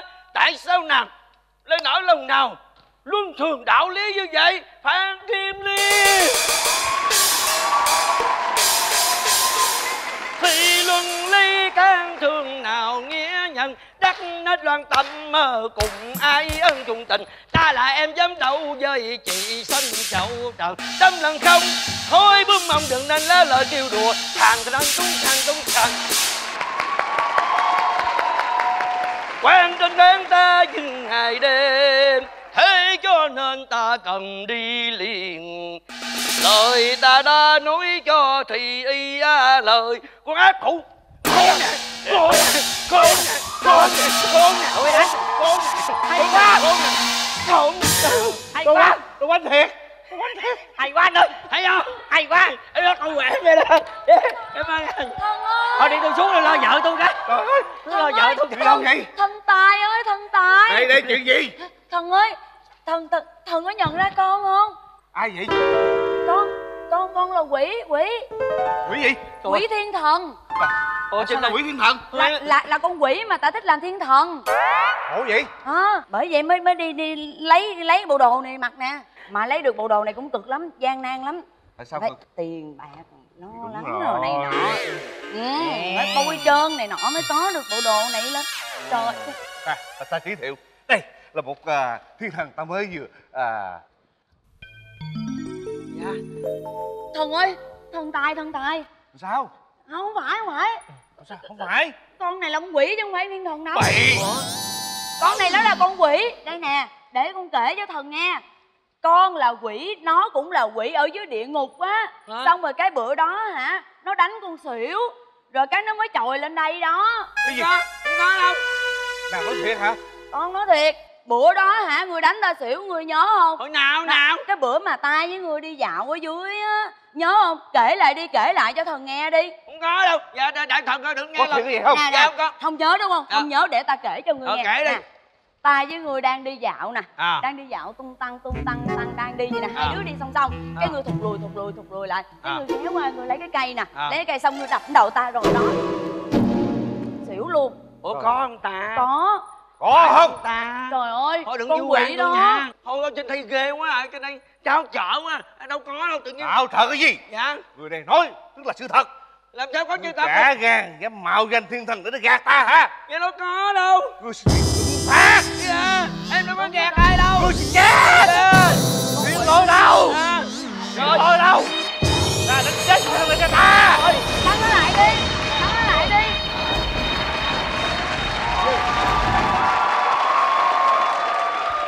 Ngài là bước qua đây. Quý là ai? Chào hai ngài cai quản. Ta nói cho các người biết, nó là quỷ đó. Hả? Do ta cai quản. Nhưng con quỷ này ghen ăn tức ở, mà trên mạng thường hay gọi là gato. Nó cứ ganh tị hết người này tới người kia. Cho nên nó thấy người ta làm thiên thần, nó cũng cố gắng nó làm thiên thần. Thiệt tình. Im đi, để đó cho ta. Nhưng ngài biết không, cách đây mấy năm, dưới chỗ của ta cai quản đó là địa ngục, vắng vẻ lắm. Nhưng bây giờ càng lúc càng đông. Trước đây toàn chứa những người ác, nhưng bây giờ những người lương thiện cũng rất nhiều. Dưới ta bây giờ chật hết rồi. Dù lý, tại sao dưới ngài là có người lương thiện chứ? Dưới ta, tại sao có người lương thiện à? Bởi vì họ không có tiền lót tai để được làm thiên thần, nên buộc lòng họ phải xuống địa ngục. Làm gì có chuyện đó trên thiên đường chứ? Trên thiên đường càng lúc càng vắng, bởi vì đâu phải ai cũng có tiền để lên được thiên đường. Chính vì vậy, người cứ theo ta. Dạ. Về dưới đó ở cho nó bình yên. Dạ. Nắm tay ta về địa ngục bình yên. Sao con đi với vậy? Coi bộ dưới vui hơn. Cái gì vậy? Vậy là sao? Như vậy có nghĩa là bây giờ tất cả mọi người sẽ bỏ ông mà đi chứ sao? Bây giờ ông hành hạ người ta quá mà. Nào xin mời các thiên thần, xin mời quỷ xuống đây nào. Ủa anh Long, mấy cái đoạn hát ca lương hồi nãy á, là anh có chuẩn bị trước chưa hay là đó là những cái mà anh thuộc từ xưa đến giờ rồi mà anh mang ra áp dụng thôi? Thuộc từ xưa tới giờ. Không, nhưng mà cái khúc cải lương mà ca gì bao nhiêu món ăn đặc sản trong đó là đâu ra vậy? Cái đó thì Bạch Long cũng tự sáng tạo đó làm đi. Một tràng vỗ tay thật to dành cho nghệ sĩ Bạch Long và anh Hoài Linh. Giờ gia đình chủ quán mình hãy trở lại với con người bình thường đi. Bởi vì chúng ta bây giờ phải đến với một cái phần thử thách khó hơn mà dành cho gia đình của chúng ta. Đó là phần thử thách ngược. Chơi luôn. Luôn. Quay đi. Áo cảnh cho ta. Ai đi. Dễ thương. Trời ơi. Bữa nay mình gặp được một lúc tới 3 bé thiên thần luôn vậy đó. Dạ. Rồi 3 bé thiên thần chuẩn bị về thiên đường phải không? Vâng. lên trển đúng không? Dạ. Đây là cái cơ hội để mình lên trên đó mình giật ngược lại mấy người đó nha. Mấy người trên đó nãy hành hạ mình quá đúng không? Bây giờ cơ hội của mình mà. Có chuẩn bị chiêu trò gì chưa? Dạ có đó anh Đại Nghĩa. Hãy để đấy. Vũ khí sẵn sàng chiến đấu đúng không? Đúng rồi, sẵn sàng chiến đấu. Vậy thì cánh cửa thiên đường mở ra, mời ba thiên thần bước vào.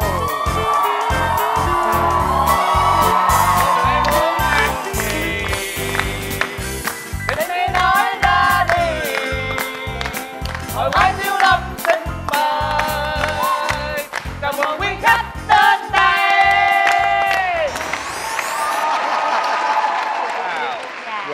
Các khách trở lại đây thăm chúng tôi hay sao? Trước thăm sau có một chuyện. Chuyện gì? Ấy chẳng qua là gì chúng tôi ở dưới Trường Giang nghe trên đây đại thần coi như là rất là giỏi, công ngôn dung hạnh, văn võ song toàn, coi như cái gì cũng biết làm hết.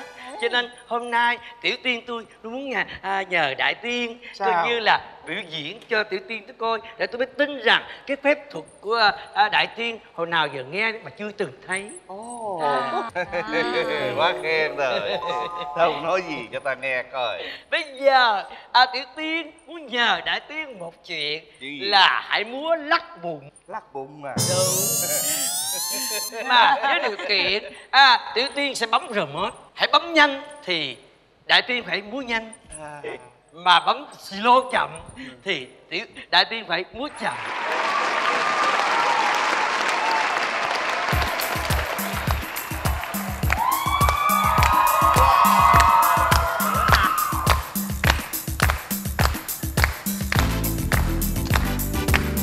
Nhanh. Đúng nhịp nha, đúng nhịp nha, đúng nhịp nha. Đại tiên đừng có lệch nhịp nha. Chậm.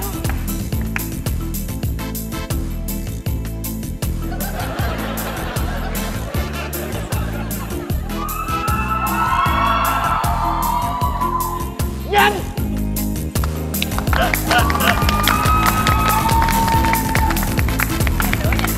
Nhanh nữa, nhanh nữa, nhanh nữa. Chậm. Nhanh.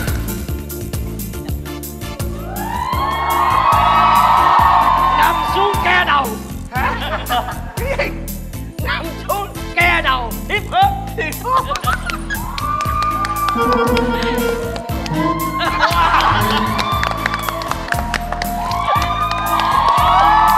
Bây giờ là đến lượt em sao? Đúng rồi, tới em. Nữa hả? Tôi nhìn bên kia những người trẻ tuổi hơn ta. Bé cưng ạ. Vừa nãy con nói có một nắp thôi đúng không? Dạ. Lên đây mỗi lần người ta uống nước ấy là người ta phải uống hết một chai một lần. Bây giờ trên mày ấy là người ta vừa uống nước xong người ta hay thường đưa một tay trái lên, ôm cái tay trái nó vào lỗ tai bên này, một cái tay để đưa thẳng lên trời, cắm thẳng tay đỏ xuống dưới đất như một cái công ba và con quay. Bao nhiêu vòng? Nếu mà con không quay hết 10 vòng thì con sẽ uống nốt 2 chai kia. Nên Cố lên, cố lên, cố lên. Không biết cố lên, cố lên, cố lên, cố lên, cố lên, cố lên. Một hơi nha, không được 2 hơi nha. Một hơi, một hơi, một hơi, một hơi, một hơi, một hơi. Ôi trời ơi, đấy. Rồi, chuẩn luôn. Con tự cô đếm. 1 2 3. Mẹ ơi, 1. mẹ ơi, Mẹ con không thấy cứu mẹ được giờ này rồi. hết. 5. Ba không cứu được giờ này hết nhé. 6. Cái đâu chạm đất đâu. Đâu chạm đất. Chạm đất. Tiếp đi. Đứng lên Không đi. ổn rồi.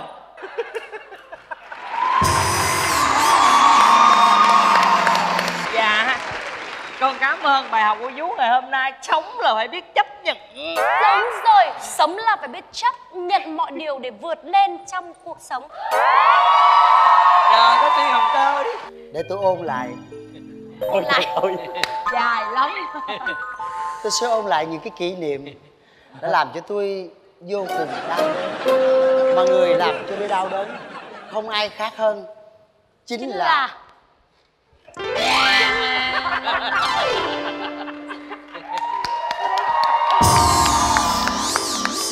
chỉ qua bên kia giờ mà trời. Luật đời nhân quả, có dai có trả, tùy theo dai ít nhiều. Hồi nãy nhớ không? Em đóng có chút xíu à.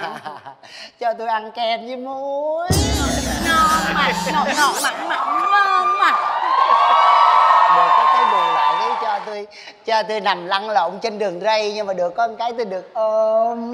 Vậy cho mình quê nè. Không nè. Tôi thì thật sự ra rất nhẹ nhàng.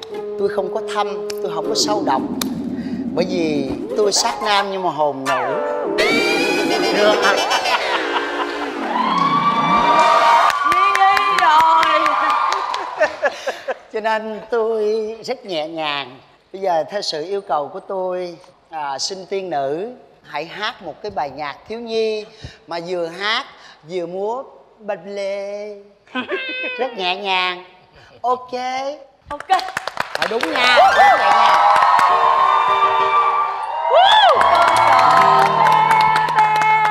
Nó đầu cành tre đi không hỏi mẹ biết đi đường nào, đi em hỏi đi về em chào, vì em chứng minh mẹ có yêu không. Bạch Long, đưa tôi cái ná để tôi bắn cái con cò này cái coi. Tôi làm thịt tôi nhậu coi. Hay quá, hay quá. Thiên thần của con, thiên thần của con. Thấy mấy cái người trên thiên đình này nè bị mấy người dưới kia lên đây hành hạ dữ quá, thành ra là thôi bây giờ mình phải xuất hiện để mình dĩ hòa vi quý tất cả mọi người lại. Thôi bắt tay nhau làm hòe cái nè. Chào cô. Dạ em chào Mời anh. cô ngồi.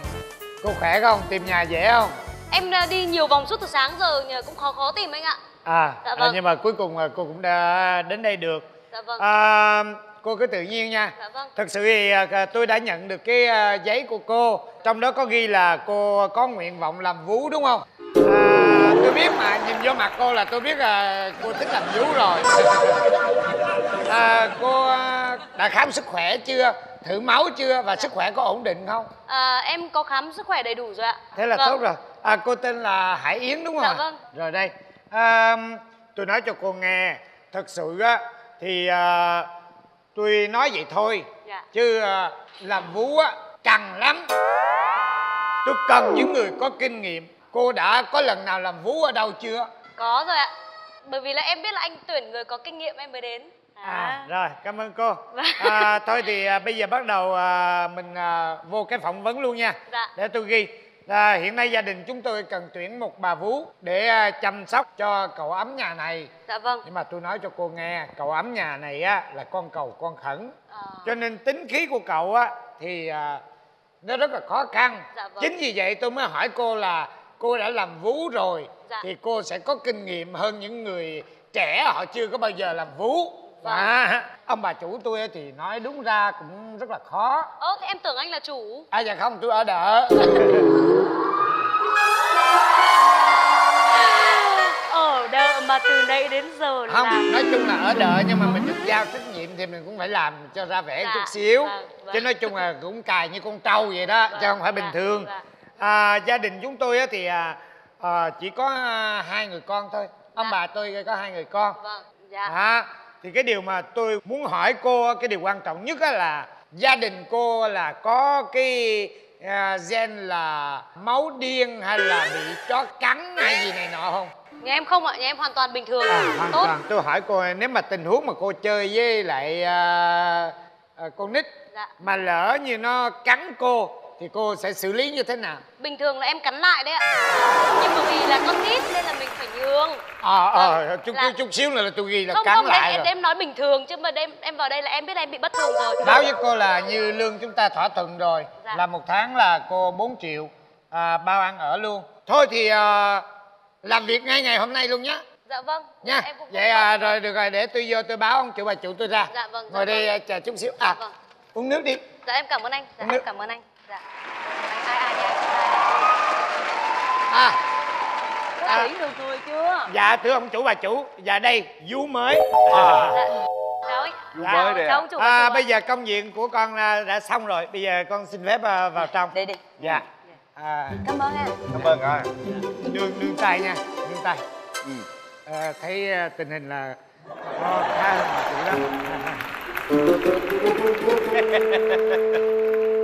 Giỡn hoài. Chào cô. Dạ. Rất là mừng Dạ. cô đã được người làm của tôi tuyển vào làm vú mới. Dạ vâng, em cũng mừng ạ. Dạ. Để mình đây mình chắc mình phải cho thử việc quá ha mình hả? Thử việc thử việc chứ. Đúng rồi, phải thử việc chứ. Vâng. Mình thử mấy ngày ạ? Thử ngày hôm nay. Luôn ạ? Đúng rồi. Vâng. Mấy đứa nhỏ ra đây coi. Dạ con chào má. Giỏi. Con chào ba. Con chào cô mới tới. Dạ ba má kêu con ra đây có chuyện gì không ạ? Đây giới thiệu với con, đây là vú mới. Dạ chào vú. Để chăm sóc cho con. Không phải, nhỏ này nó tự chăm sóc nó được. Vậy hả? Kia kìa. Tôi quên. Cha kia nè. Em con. Con dắt em ra. Ba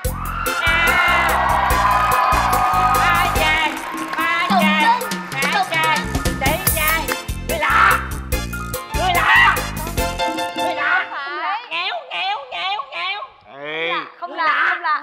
Không lạ. Cô bình tĩnh, cô bình tĩnh. Dạ vâng.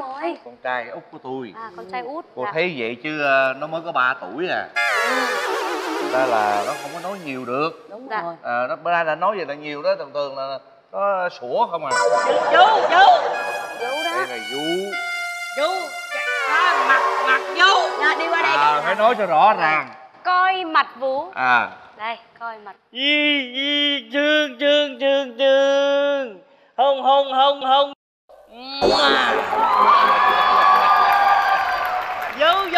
hôn lại.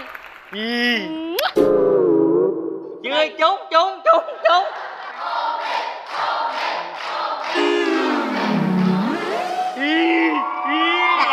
Đã quá hả con? Hôn ba. Không chịu nghe lời con nghe. Thôi trời ơi. Nín ngay. Vú hôn lần tí. Con từ từ bình tĩnh. Con nhìn vú hôn này này. Hôn ba phải không? Dạ.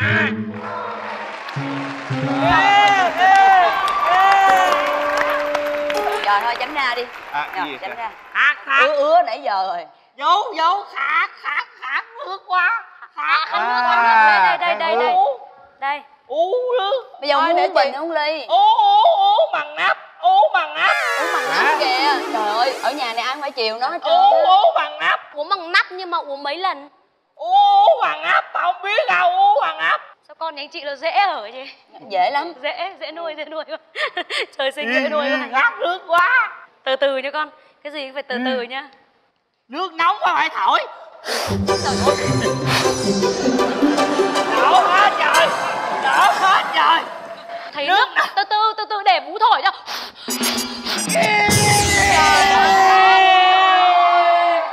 Vú nghe Vú ơi, vú làm vậy là không có trả tiền lương đâu nha. Em nói anh chị nghe này, anh chị bình tĩnh là sao? Nếu mà vú là như này, không bao giờ được để trẻ nhỏ sờ với nước nóng đúng không?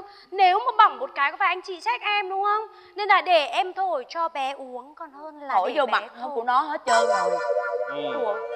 Con bây giờ từ nãy giờ là vú thổi vô mặt con hả? Dính như mặt rồi. Thôi chết rồi, cho vú xin lỗi Uống hết đi. Rồi bình tĩnh rồi nói. Không được. Thích coi nhảy vừa đút nước mới được. Tiếng mãi luôn, hát cũng được nữa.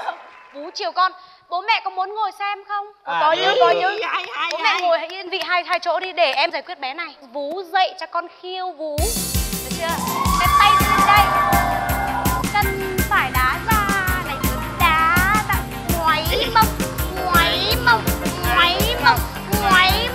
Đưa mỏ đi ba thương con. Vì con dân mẹ. Đổ hết nước cho con. Xong rồi con. Thế thôi, Đó, vậy thôi. Dạ. Má nhớ là con thích hát mấy cái bài mà cao cao á. Mấy cái bài mà ở đâu trên Quảng 8 á. Bây giờ con có thích vú hát cái không vậy không? Hết. Hát giọng bằng kiều chứ đừng có hát giọng bằng. Bình thường con đi ngủ có ai ru con ngủ không? Có. Chị ru bài gì chị hát cho em nghe. Hay lắm. Chị phải hát bài cao lên như chị. Đừng. Hay lắm. Thức suốt đêm. Đừng thức suốt đêm. Không. Du nó riết mà nói vậy luôn á. Bỏ đi. Thức suốt đêm. Thôi bà đừng có ru. Ru nó riết mà nói vậy luôn đó. Bởi vì mới cần tuyển vú về đặng ru cho nó bình thường trở lại. Để con giới thiệu cho. Rồi bài gì? Hay quá. Vú.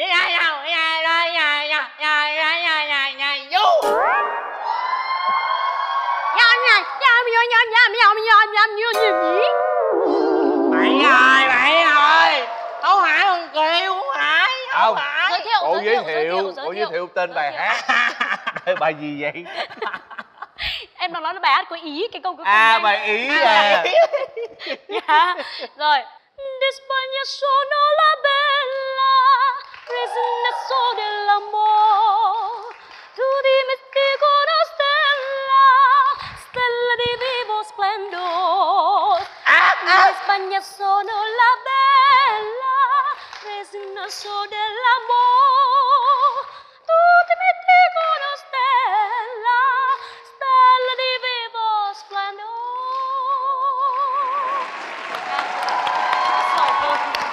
Hay lắm. Em nghĩ là như này này. Hương vú quá. Hương lào hải cắn.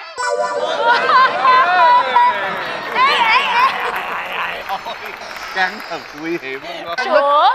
Sữa kìa. Tới giờ cho em bú rồi. Đây này. Vú cho em bú vú. Không biết cái này của mẹ.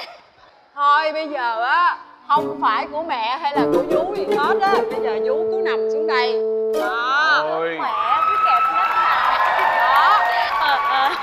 Vú rồi cho thích vú khe đó đó nha. Không còn bệnh nữa nha. Thôi ông này vô hết vui rồi. Nghỉ. Em đứng lên đây. Hết vui rồi. Ông này vô hết vui rồi. Mấy người làm gì kỳ cục vậy? Đó. Để thử việc. Thử việc cái gì? Tôi nói thiệt với mấy người á, đây là người yêu của tôi. Tôi muốn ở gần nhau. Tôi làm việc với ông bà chủ bao nhiêu năm rồi, biết bao nhiêu người vô trong nhà này ở bị hành hạ, bị ông bà chửi bới, kèm hết chuyện này tới chuyện kia. Bây giờ tôi nói cho ông bà biết, ở với ông bà hả, tôi cũng bực bội dữ lắm rồi. Bây giờ tôi sẽ đào tạo người yêu tôi làm ca sĩ nổi tiếng, đi hát, không cần ở đợi trong bà nữa. Đi em. Trời ơi, nãy giờ tôi có lớn tiếng tôi chửi ai tiếng nào đâu trời, mà vô nói tôi chửi người ta. Đúng rồi, hai ba mẹ vú ngài là rồi mai mướn bà vú khác con đi, bà vú đi chơi vui. Rồi.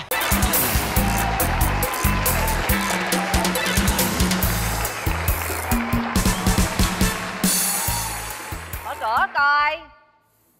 Mở cửa coi. Quán gì mà đóng cửa vậy? Giống quán tù ấy vậy. Mở cửa coi. Chị Cúc Hoa. Chị Cúc Hoa. Chị Cúc Hoa. Em kêu chị á. Trời đất ơi, nghĩ sao vậy? Nghĩ sao kêu tôi Cúc Hoa không? Cúc Hoa nó hiền lành quá mà. Cậu nghe giọng tôi không? Mở cửa coi. Tôi là Tào Thị. Không phải, chị là Cúc Hoa. Tôi là Tào Thị. Trời ơi, Tào Thị khác chị ơi, em biết chắc chắn chị là Cúc Hoa. Thôi mệt quá rồi. Tôi họ Tào, tên là Cúc Hoa vậy đi. Vậy là 2 trong 1 gom vô chung luôn đó hả chị? Tào Thị Cúc Hoa. Chị ơi, chị Cúc Hoa nó hiền lắm chị ơi, không có phải mà dữ như chị đâu, vừa thấy chị chửi xả vô quán người ta vậy đó. Bây giờ muốn hiền phải không? 30 giây. Mở cửa coi. Mở cửa coi. Trời ơi, chị hay quá chị ơi. Hiền dữ gì chị làm cũng được hết đó hả? Giờ vậy nè, chị có thể làm lúc 2 cái luôn được không? 2 trạng thái đó luôn cho người ta sợ chơi. Được. Hiền nè. Mở cửa coi. Dữ nè. Mở cửa coi. Hiền nè. Mở cửa. Hiền hơn nữa. Hiền mà đau khổ luôn. Mở cửa giùm em đi. Hiền nữa được không? Khóc lóc luôn đó.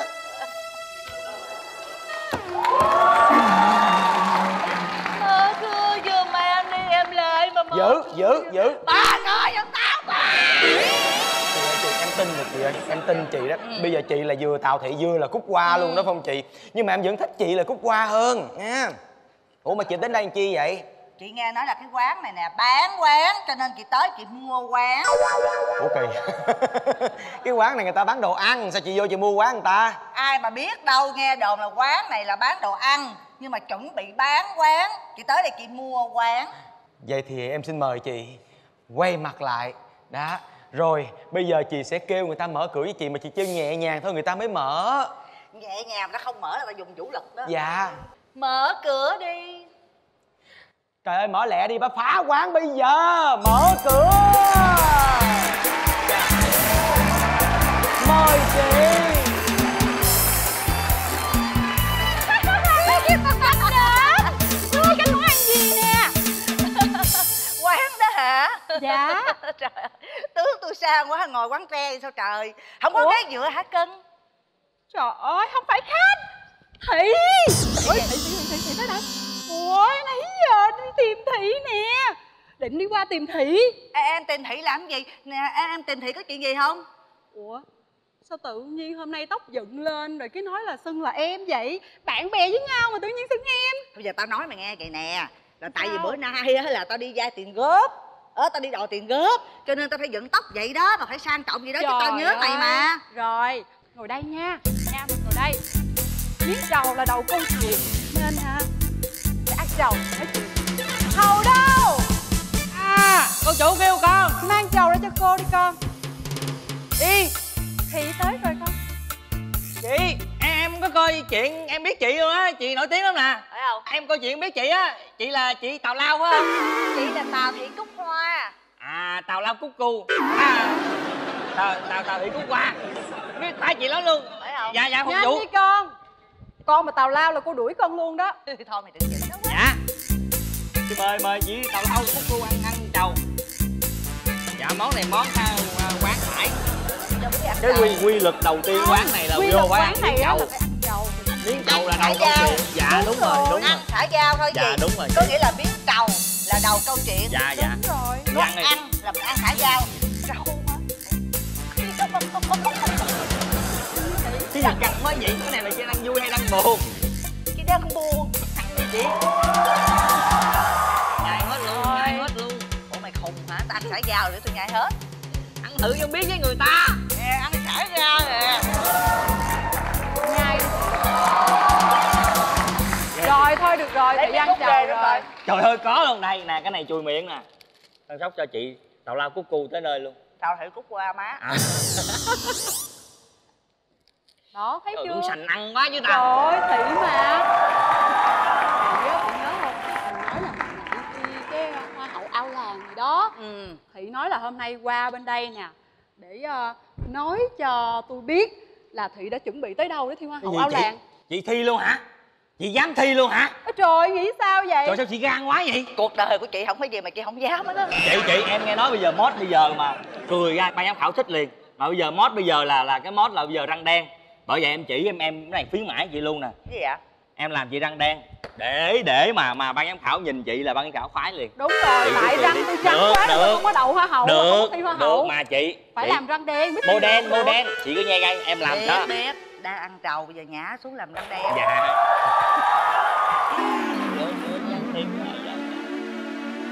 Đó. Quá rồi, bây giờ nụ cười của chị là quyến rũ ban giám khảo rồi đó. Đâu cười cái mọi người coi coi. Đó, vậy mới đậu được chứ. Nghe nói á là Thị nổi tiếng nhất làng này múa nón quai thao, đúng không? Đúng rồi, hai chị múa quai thao. Chuẩn bị nón quai thao ra đây cho Thị múa. Em chỉ chị luôn, trời ơi cái bộ môn múa mai này em hay lắm. Hồi xưa thì còn biết múa, bây giờ già xương nó cứng rồi. Được, em sẽ chỉ chị. Múa đi Thị. Được hết mà tới hội quán rồi được hết. Biết cái gì đâu mà múa. Thị ra đi múa, con mở nhạc. Quai thao đi, năng khiếu nè. Trời ơi, bữa nay Tào Lao múa quai thao kìa. Thấy chưa con, đẹp chưa? Rồi múa với cái thao đi, múa với cái quai thao đi. Trời ơi, hay quá vậy. Vẫn còn được. Hay quá. Cười đâu. Cười lên Thị, thấy hoa hậu là phải cười. Đó. Hay quá. Hay quá. chung kết rồi mà không phải là tài năng không thôi, còn phải có sự ứng xử nữa. Chị ra đây ngồi, em làm ban giám khảo cho. Trời ơi là trời, đâu lấy ghế này cho đi cô. giống như ông cô chủ à. rồi cô ngồi kế bên. Giờ là con là ban giám khảo nè, đố chị Tào Thị nè. Bây giờ người đàn ông mà yêu thương vợ con là trong bóp lúc nào cũng có hình vợ con, đúng hay sai? Sai. Ai vậy? Ai trả lời sai? Sai hết rồi. Chết chồng tao Gì vậy? Hả? Ba. Tại sao sai? Ông nói tại sao sai? Người đàn ông tốt làm gì trong người của cái bóp? Bao nhiêu tiền vậy? luôn? Bao nhiêu tiền làm gì? Vợ hết rồi còn cái bóp làm cái gì? Người đàn ông ra đường không chạy bóp đâu hả? Sao? Trời ơi, thấy ghê thiệt chứ. Ba của mình đó Thị. Ông chủ. Trời sao vậy? Này Chắc giả. đẹp mà. Này giả là anh chứ là em. Trời ơi. Tại sao tới đây làm cái gì? Tới mua quán. Quán cái gì? Anh đã dặn em bao nhiêu lần rồi, không có được tới đây. Sao vậy? Vợ anh biết là chết. Ủa ba tránh ra những gì bạn con mà ba đang làm gì vậy ba? Thị là bạn của con. Tụi em là bạn nhau mà anh. Không thì là bạn của con. Nhưng mà ba cũng quen Thị vậy. Không quen nào, con không biết. Không gì lợi kìa, lợi chú biểu kìa Thị. Lợi chú biểu gì kìa? Anh chị người lớn mà, không biết gì đâu. Sao răng cỏ em sao vậy? Thằng khốn nạn nó vẽ lên á chứ em đâu. Trời ơi. Nó dám làm gì à? Nó nói nó vừa biểu em qua vừa thử thách mà em làm láng hết rồi. Vậy à? Dạ. Được rồi. Sao anh? Nè, hả? thôi về đi. Vợ anh thấy là chết. Về vậy? Không tự nhiên biểu em về, em mà về là tụi nghi ngờ đó. Thôi đi về đi. Không em mới về. Ủa ông chủ. Ê! Đi đâu vậy? Đi đâu vậy Thị? Trời ơi, đi qua đi tập tành thi hoa hậu. Cái gì vậy? Cái gì vậy? Hết chối nghe chưa? Tôi có làm gì đâu. Tôi nghe người ta nói nhiều lắm rồi. Bữa nay tôi mới bắt tận tay. Tôi dai tận mặt. Trời ơi, ăn cho cố vô rồi cái mặt mỡ không tôi tuột tay biết không? Trời ơi, ông cái gì vậy Thị? Thị là bạn của tôi không dính nữa nè, thấy không? Ông mới ăn heo quay phải không? Ôi Linh hả? Bà chủ, là sao bà chủ? Mày Ôi, im. Thị là gì? Mày im. Chị banh con mắt của chị ra. Banh con mắt của chị ra. Chị hả cái miệng của chị ra. Vừa banh vừa hả ra. Rồi chị coi coi tôi với chị ai đẹp hơn. Trời ơi, nhan sắc đó làm sao mà bằng cái nhan sắc này mà bây giờ ông đi ngoại tình. Ông nói cho tôi nghe coi tại sao chị? Hai người gian díu với nhau từ hồi nào? Chị, em phải công nhận với chị đẹp hơn em. Đẹp là thứ nhất chị trẻ, thứ nhì chị đẹp em. Nhưng mà điều em độc. Ôi chỗ ác lắm á. Độc ác. Im mày. Trời ơi, bây giờ là cuối cùng là sao? Là cuối cùng là Anh biết là em đẹp, em trẻ hơn. Nhưng mà Thị đây á hiền hơn em nhiều lắm. Em như con sư tử Hà Đông. Còn Thị đây là cái gì? cô bé mùa đông. Trời cái gì? Cô bé mùa đông tên gì? Tên gì? Em tên Qua, Tào Thị Cúc Qua. Hoa. Tào Thị Cúc Qua. Hồi nãy ông kêu bạn kêu bằng Thị hả? Thị. Đó, nội cái tên thôi là cũng thấy thua người ta rồi. Cái tên của bà chỉ là cái chữ lót của tôi thôi, đúng không? Bà là Tào Thị, tôi là Nguyễn Thị Ngọc Lan. Trời ơi. Cái tên của bà là đã là chỉ cái chữ lót của tôi mà vòng vàng đeo trên người cũng không bằng tôi nữa. Dạ xin lỗi chị, em đeo hột xoàn. Hộp đó bằng cái hộp này không? Quá hộp vậy. Bà chủ hộp nhiều hơn không? Trời ơi, bà chủ bữa nay tôi nói thiệt nha, tôi mà không cạo đầu bôi vôi bà là tôi Thôi em bình tĩnh đi, em ơi. Không là bà chủ đi. Tạm má nặng dữ quá. Sắp chết trời ơi. Ông lại tới chưa? Nổi lên nữa. Các người làm gì mà ồn ào cả thôn xóm như vậy? Ta nghe lính trang nó báo rằng ở tại cái quán này xảy ra một trận ghen tuông. Dạ đâu có. Nguyên nhân đó do đâu? Xè cái quạt ra cho ta coi. Ở đây ai là quan? Dạ thưa ngài là quan. Ta là quan, ta xài quạt giấy. Trong khi đó ngươi là dân mà xài quạt giải hả? Dạ.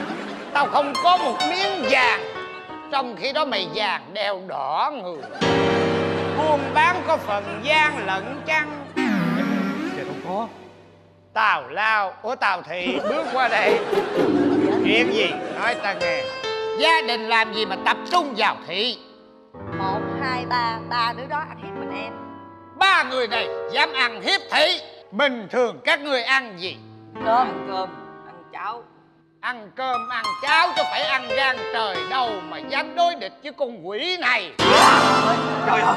Trời ơi. Nó là quỷ đó chứ không phải người phàm đâu. Trời ơi, đi gá à. Quang ơi, Quang hèn gì dụ dỗ chồng con đó Quang.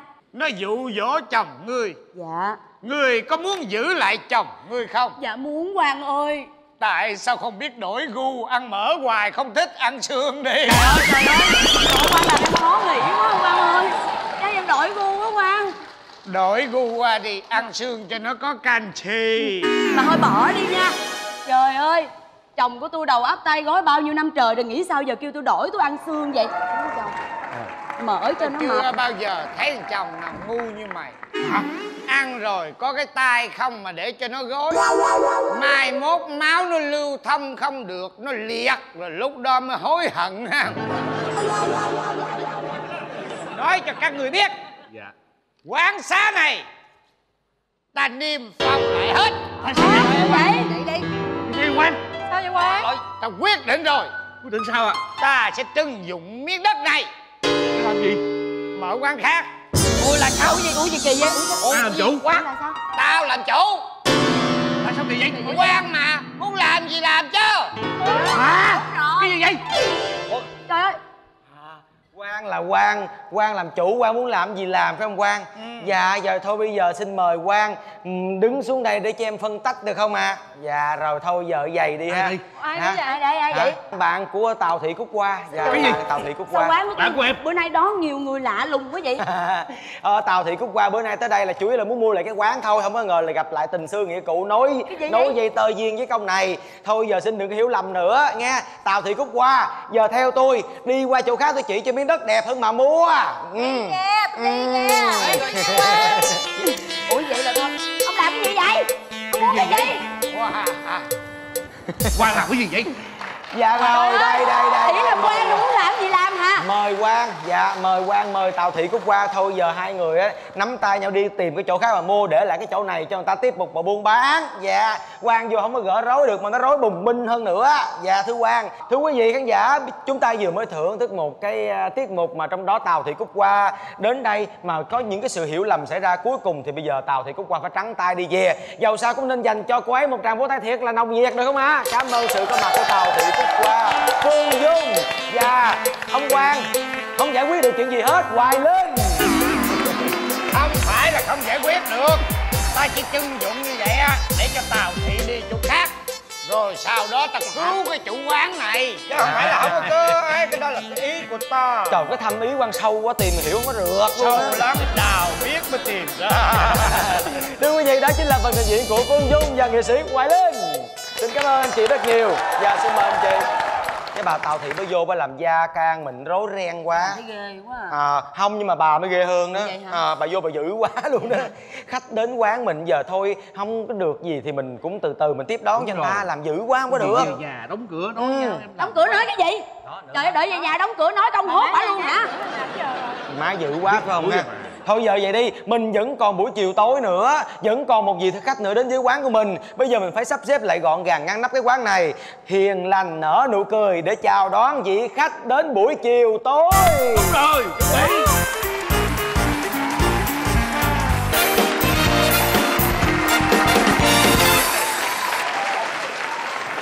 La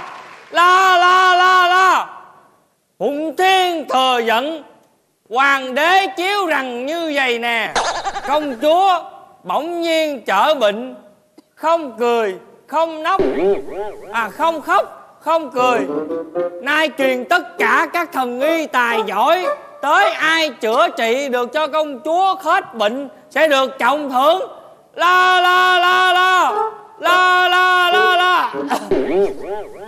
Hoàng thượng ơi, mai mốt tuyển người vô đọc loa đó, tuyển cái đứa nó nói cho rõ ràng nha, nó ngọng lên ngọng xuống, dấp lên dấp xuống. Bởi vậy hả, cái triều đình này hay một sập xề vậy đó. Nè coi nè, con của mình nó hoàng thượng, tại sao đẻ ra nó đẹp như vậy, nó xinh như vậy mà tại sao nó không cười không khóc mà nó chỉ nói vài câu thôi. Thiếp thiệt là buồn quá đi hả?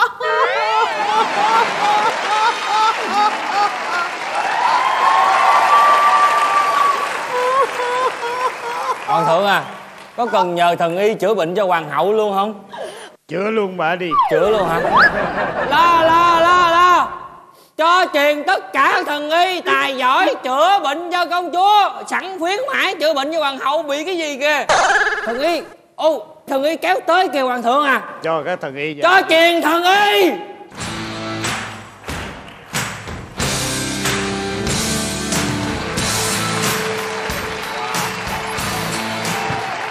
Chúng thần ra miếng hoàng thượng.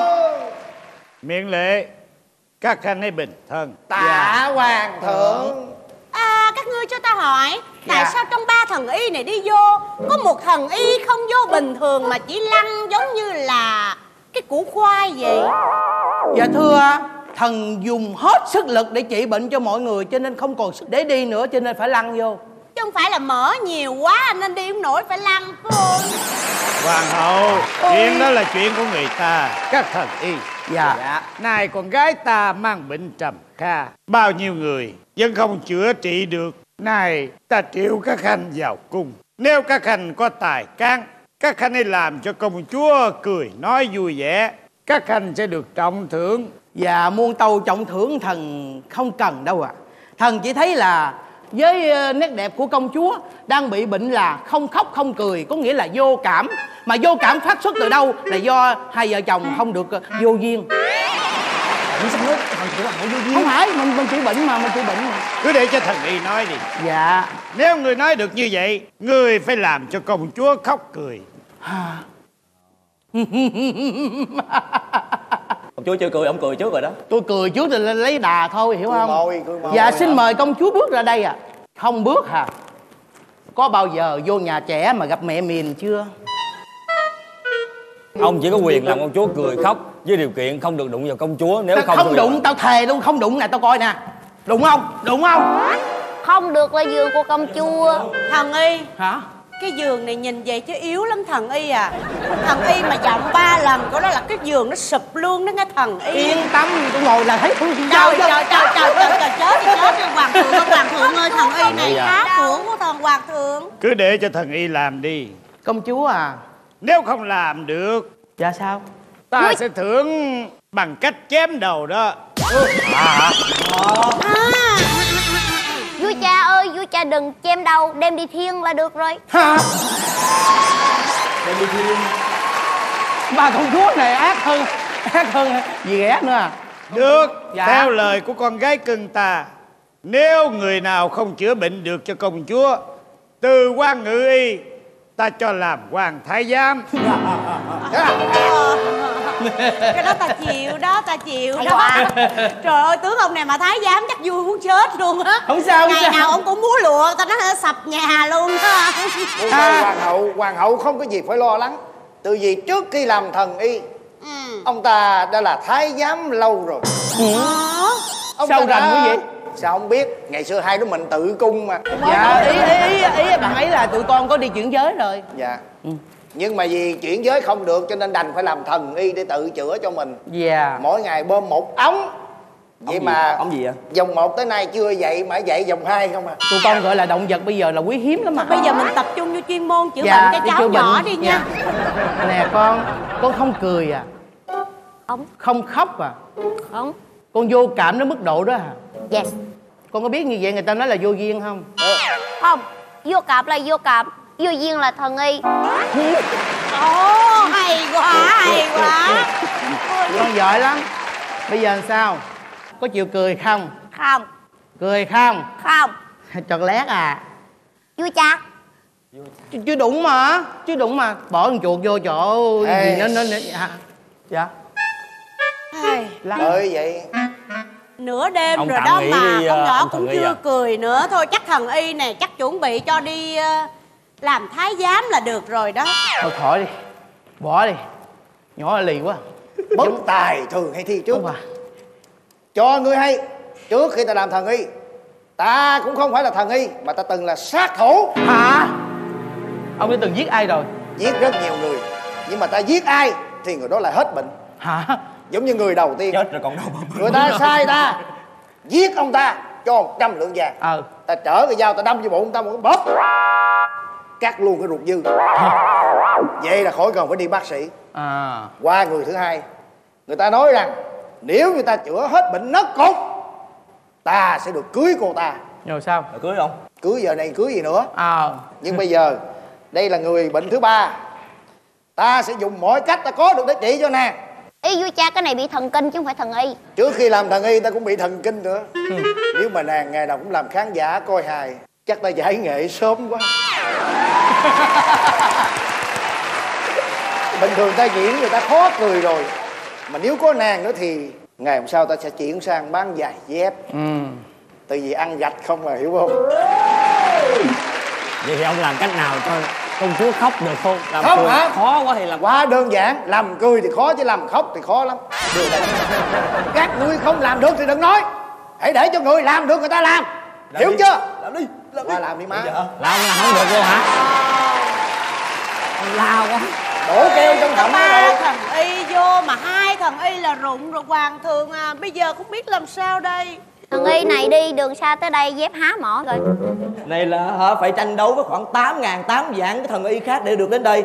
Thần y này hay đó, mặc đồ như Hướng Tiên vậy. Hứa Tiên á hả? Hứa Tiên á. Như vậy là đây là thanh xà. Thanh xà. Còn con bạch xà nó đổi màu da rồi. Hoàng xà, bên kia là bi xà, bên kia là bi da, bên đây là mùa 1 tặng 1. Dạ con là hot dog ông nội. Ông là hot dog cái gì? Ông là nguyên cục mỡ chứ hot dog cái gì? Nè, sao thần y? Dạ. Nãy giờ trong 3 thần y tới đây á, thì 2 thần y này là ta không có chấm đâu. Dạ. Nhà ngươi ta thấy cũng đẹp trai, chết cha mê cha có đẹp, lực lượng. Nếu mà ngươi chữa bệnh cho con gái ta khỏi thì hổng chừng ta gả cưới luôn đó. Thần y này từ lúc bước vô có nhiều động thái rất kỳ lạ. Tại sao một chân của thần y này đi cầu que vậy? Dạ. Chị bệnh không được cái người ta đánh. Đúng rồi. Công chúa ơi. Ơi. Công chúa bị cái gì vậy? Mới đầu vô vui cha giới thiệu rồi mà. Tại nghe không rõ, công chúa bị gì vậy? Công chúa bị không khóc, không cười, chỉ nói được thôi. Tại sao vậy? Tại vì thích. Tại sao thích vậy? Đẻ ra nó có sở thích vậy. Hay quá. Ôi kìa ân nhân. Có phải là Quá Nhi không? Đúng vậy. Ta đây, con nàng có phải là Vĩnh Long? Cô Long. Cô Long. Hi. Trời ơi, độc tử tâm kinh. Trời ơi, cái gì vậy trời? Tại sao nàng lại bỏ tới đi? Quá Tập Nhi trung đừng chuyên trách ta. môn đi. Đang chữa bệnh đây. Được hết rồi.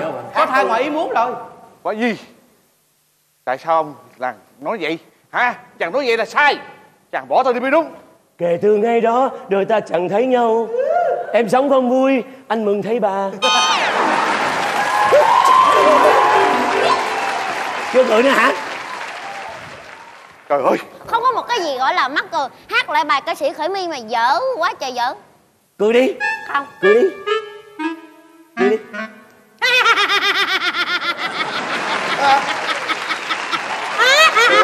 Chị bên đây hết rồi. Chị bên đây hết rồi. Không cười. Vậy có gã hoàng hậu Cười không? đi má đó. Không mấy gã hoàng hậu luôn. Kêu má con cười mà. Đúng rồi. Cười má cười. Gì má cười. trời ơi, chúng ta đã cố gắng rồi. Chúng ta đều cố gắng hết sức. Mà con Phú vẫn không cười. Vẫn không cười. Thôi chúng ta về trả đồ đi. Đứng im. Chết mày chưa? Ta hỏi các ông, Dạ. chuyên môn của ông trong nghề y là gì? Làm cho người ta cười. Chỉ có làm cho người ta cười thôi chứ gì? Dạ. Có nụ cười tỏa sáng. Dạ. Tức là ông mổ hàm ếch đó hả? Dạ. Được. Còn ông, Dạ. chuyên môn của ông trong ngành y là gì? Dạ làm cho người ta vừa cười vừa khóc. Tại sao hồi nãy giờ ông lại làm không được? Dạ tại vì nhỏ này bị đứt dây rồi. Còn ông, chuyên môn của ông là gì? Làm cho người ta khóc. Hồi nãy giờ tôi muốn rớt nước mắt vì ông rồi đó. Còn ông, Dạ, thần cũng giống như là người áo trắng kia biết đánh đời.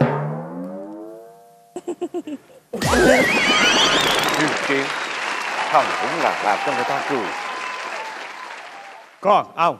Dạ kiếp trước làm chí tài brother, kiếp này đầu thai lên làm hề mà nãy giờ hát không có ai cười hết, không có vui.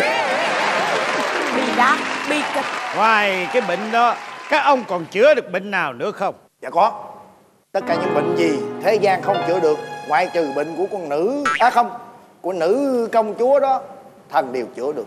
Chẳng hạn như dư mô mỡ, thần có thể hiến mô từ trên xuống dưới, chỗ nào dư ra thần có thể lấy hiến tạng cho những người khác. Hiến mỡ cho người khác hả? Không, hiến tạng luôn. Ngoài mỡ thì còn có những cái nó lồi ra, chẳng hạn như là 2 cái đầu gối. Cho nên là bấm bệ hạ, xin bệ hạ đài thần đi xa, thần sẽ chữa bệnh cho những người ở xa hết bệnh. Tới lúc mấy người ở xa hết bệnh, người ta sẽ cử một người về chữa bệnh cho công chúa. Chứ ở đây là bị đây là thua rồi. Vua cha, tự nhiên con thấy có một cái có thể làm cho con cười được. Chuyện gì? Đó chính là bắt cô Long với Dương Quá soạt hắn là con cười liền á. Cái gì? Nhiệm màu soạt muốn câu hoàng thượng. Thần làm y bao nhiêu năm nay, danh dự luôn hàng đầu, tại sao bắt thần làm cái chuyện này được? Thà chết không làm. Trời ơi, rồi xong rồi hai đứa chè. Đúng luôn, đúng rồi. Cái chân đã ngắn rồi, đi đã khó khăn rồi, bây giờ bể luôn cái cặp đầu gối rồi sao sống đây? Hoàng hậu, dạ. Hãy giết thần đi. Bà cũng nhờ cái đầu chứ nếu không cái chân bà cũng ngắn như vậy đó. Thần xin chết, hãy giết thần đi. Cái gì? Khỏi cần xin. Thần xin chết. Ông điên hả? Công chúa nào mà vậy? Giết thần đi.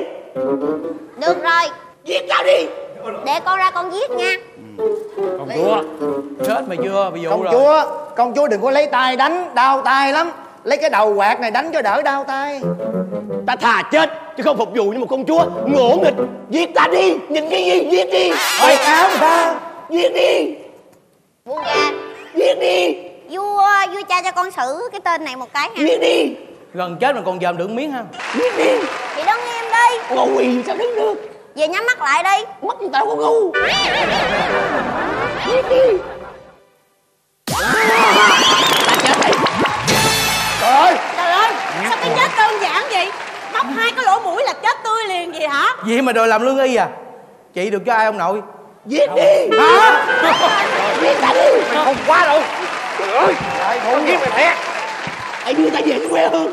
Đưa xác ta về với quê hương. Cô Long, cô Long. Giết cô Long ơi, quá nhi chứ không phải con chim điêu đâu. Cô Long leo lên nó chết. Giết đi. Được rồi, ta sẽ đem người đây giết. Hãy đưa xác ta về với quê hương. Trời ơi, cái gì quá vậy? Trời ơi. Một cách chuồn em ha, thưa công chúa. Thần chấp nhận là lương y như gì ghẻ, chứ không thể là lương y như từ mẫu, bởi vì thần không thể nào sạc hát được. Tần số hoài. Đừng nói câu đó. Chúng ta vẫn còn người tài kia mà. Đây, Quên nữa. hãy nhìn đi. Đó, kiếp trước là múa lửa nè. Cái chùi rồi đó, ra làm đi. Cái gì vậy? Còn hãy thấy cái giò không? Còn quét này tôi biết ông làm được. Làm đi, chùi cho tao. Ở đây em đẹp nhất mà, em hãy cứu tụi anh đi. Xe cá nào, xe cá nào, xe cá nào, xe. Ê, để có tụi, con chúa tụi ơi. Giết ta đi. Giết ta đi. Giết ta đi. Giết ta đi. Đi quá rồi. Giết ta đi. Đưa ta về với quê hương. Đưa ta về với quê hương. Giết nó đi, giết nó đi. Đưa nó về với Việt Hương kìa. Sao hoàng thượng? Hoàng thượng ơi, bây giờ đã có kết quả rồi đó hoàng thượng à. Dạ. Ba đứa làm cười. Thôi được. Ta nói cho các người biết. Dạ. Công chúa không bệnh hoạn gì cả. Dạ, ủa? Ta chỉ thử các người thôi. Ủa hả? Tao không muốn sống với thằng này nữa. Giết ta đi. Giết ta đi. Giết ta đi. Giết ta đi. Trời ơi, chết rồi. Hoàng tể tướng. Dạ. Ông ra lệnh giết 2 thằng song nhây đó cho ta. Không lệnh hoàng thượng. Để vô đâu. Đi á. Đi á. Đi á. Đi qua cho tôi. Thả tôi đi. Thả tôi đi. Đi ra để hoàng thượng cho chết đi. Thả cho tôi đi. Thả cho tôi đi, đừng giết tôi. Đi ra đi. Đừng giết tôi đi vậy. Giết nó đi. Thiệt là bất tài vô dụng. Con mình nó cười quá cười. Ta nói cho các khanh biết. Thật sự ra thì con ta không có bệnh hoạn gì hết. Công chúa vẫn cười nói bình thường, vẫn có cảm xúc của một con người. Nhưng Ta muốn triệu các khanh về đây để cho các khanh biết rằng chuyên môn của người nào á thì phải làm đúng chuyên môn của người đó. Dạ. Đừng có bị đặt đa pha hoài. Dạ. Rồi cuối cùng không có cái gì ra cái gì cả. Dạ. Thôi được, dù gì đi nữa các khanh cũng vì công chúa mà đến đây. Hoàng tể tước. Dạ có thần. Truyền ban phần thưởng cho các ngự y. Đa tạ hoàng thượng. Hay lắm. Từ nay các khanh lấy y đức mà trị bệnh cho mọi người. Dạ. Nhớ nha. Dạ. Đa tạ hoàng thượng và hoàng sa. Giết nó đi. Cái gì giết nó đi. Giết nó đi. Đánh nó đi.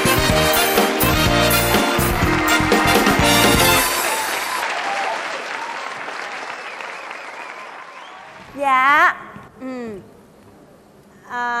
Con chào cô. Sao lần nào đi học cũng trễ hết vậy con? Dạ. Trời ơi, kinh nghiệm của cô là một giáo viên giảng dạy âm nhạc ở học ở quốc tế về. Cô có một cái kinh nghiệm cô muốn dạy cho con. Dạ. Là cái đạo đức nghề nghiệp á, mình đi mình phải đúng giờ nghe con, mình mới thành một ngôi sao được. Dạ. Lần nào con cũng để cho cô ngồi chờ đợi con hết à. Dạ, vậy là không có được. Dạ con biết con sai nên con quỳ gối xuống đây, con xin cô tha thứ. Con bây giờ cô dạy cho con về cái đẳng cấp âm nhạc. Hiện giờ là con đang đi theo một cái dòng nhạc mà tha thứ. Đó là cái dòng nhạc đó là nó vừa vừa ca trù mà vừa cải lương đó con. Là nó cái mình đang luyện là một cái dòng nhạc. Cái dòng nhạc mình là một cái dòng nhạc opera. Nó phải là cái dạng mà là tròn vành rõ chữ. Mình nói chuyện không nè, con thấy cô không? Nói chuyện là phải tròn vành rõ chữ. Đó.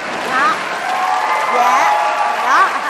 Bây giờ bắt đầu con ra đây ha. Dạ. Con ra đây, mình đứng mình tập trung lại và bắt đầu mình làm những cái động tác luyện thanh đó con. Con đứng dang chân ra. Đó, con đứng dang chân ra. Đó. Con hóp bụng lại. Dạ. Con gập người xuống, con gập xuống. Rồi đó, con gập xuống. Con gập lưng xuống. Đó, rồi đó. Luyện thanh gì mà giống như tập yoga vậy cô? Trời ơi, cô thấy con mà con đăng trên báo con tập yoga dữ lắm. Con bẻ người xuống cho cô. Rồi con xoạc chân ra. Rồi con xoạc chân ra. Xoạc chân nữa. Xoạc nữa rồi đó. Rồi bắt đầu con luyện thanh đi. Con luyện thanh thế này là Dừng. Đó.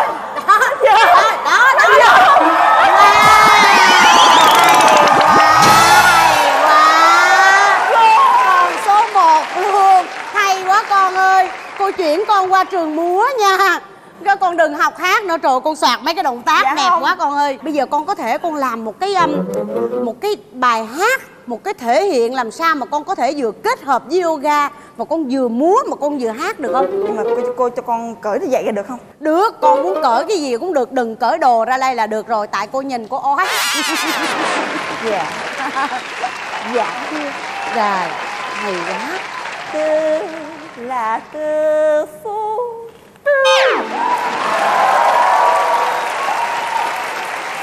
Đảo chim sắc phong lên đàn. Trời ơi, hay quá. Vào ra luôn trong tình chàng. Nắm cánh mơ màng, con luôn trong tình chàng cái. Wow, hay quá. Được không con?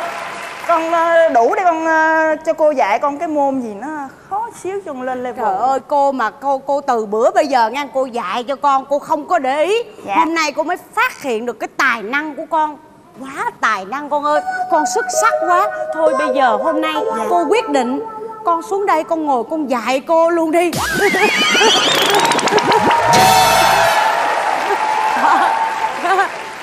Chào cô. Cô khỏe không? Lâu quá con ghé thăm cô. Giới thiệu với con, đây là cựu học trò của cô. Rồi lâu quá con không có ghé thăm cô, tại vì con bận quá. Bữa nay ghé thăm cô, con muốn ăn một bữa cơm của cô nấu. Vậy hả? Dạ. Con muốn ăn cơm hả? Thì bây giờ con ngồi đây con đợi cô ha. Dạ. Cô đi vô cô nấu cơm cho con ăn ha. Cô vô cô nấu ăn nha. Dạ. Con ở đây hai bạn chơi nhau trao đổi cái kinh nghiệm về hát hò với nhau ha. Dạ. Để mà cùng nhau tỏa sáng. Dạ, Cô đi cảm nha. ơn cô. Anh giờ sư huynh chia sẻ kinh nghiệm cho em chút Anh được nói không? em nghe nè, tại vì anh ngồi đây nè, nói chuyện với em đi. Trời ơi, em hâm mộ anh lắm. anh nhớ cái hồi mà anh mới vô học cô á, là anh mới có 16 tuổi thôi. 16 tuổi thôi hả anh? Bây giờ anh bao nhiêu rồi? Tính bây giờ 81 hả? Không, bây giờ anh 49. 49. Dạ là Cũng lâu lắm rồi. ba mấy năm. Anh học cũng một thời gian. Dạ. Em bây giờ mới vô học á hả? Dạ em mới học cô Hồi được. xưa cô luyện thanh kỹ lắm. Em đứng lên đi. Sẵn đây thật sự ra thì anh đó là cái người mà đầu tiên khi cô mà ở nước ngoài về là cô nhận anh đầu tiên. Và anh nói em nghe nè, tại vì thật sự ra ca sĩ mình hát á thường có hay sợ bị xấu à. Đừng có sợ xấu. Ví dụ như em hát hoa là ví dụ họ ca trù á thì người ta cần hát là giống như nó chúm cái miệng chúm chím như hoa đào là hoa. Còn ở đây mình hát nhạc trẻ mà mình wow. Em hát thử coi. Em muốn sống bên anh trọn đời. Bây giờ mấy thằng đó, mấy mà người yêu mà hát cái kiểu đó nó chán lắm. Bởi bây giờ đang sôi động mà, thế giới đang sôi động. Truyền lửa rồi hả? Em muốn sống bên anh trọn đời. Hát gì đó, hát. Em mạnh mẽ lên phải không anh? Đó, hát. Em muốn sống bên anh trọn đời. Được không anh? Được chưa? Bắt đầu tiếp. Như núi chợp đâu đứng bên mặt trời. Đó. Dữ dằn cái thế anh. Hát vậy tiếp tục. Ngày ngày mặt trời say mê gọi núi.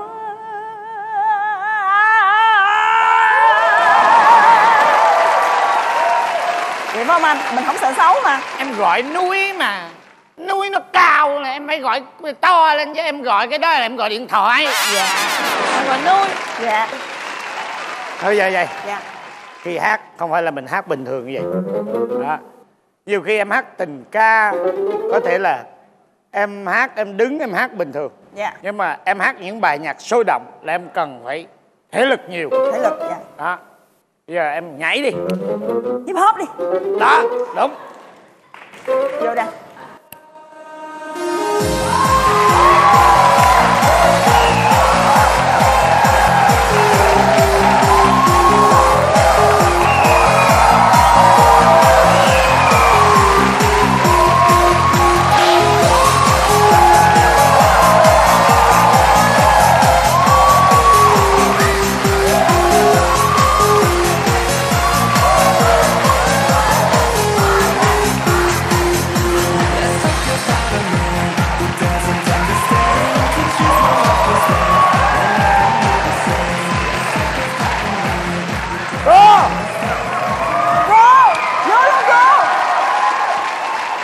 Cô đã mở lại bài nhạc này. Em cô đang dạy cho em. Dạ. Không phải cô rất là mát tay. Cô đào tạo học trò. Mấy đứa được cái không đứa nào hát được nhưng mà được cái nhảy đẹp. Đó là điều cô rất là hãnh diện. Cô cứ yên tâm đi. Khi con học 17-18 năm ở cô, anh nói em nghe. Dạ. Nhờ anh học thanh nhạc ở cô 16-17 năm mà giờ anh làm tài xế.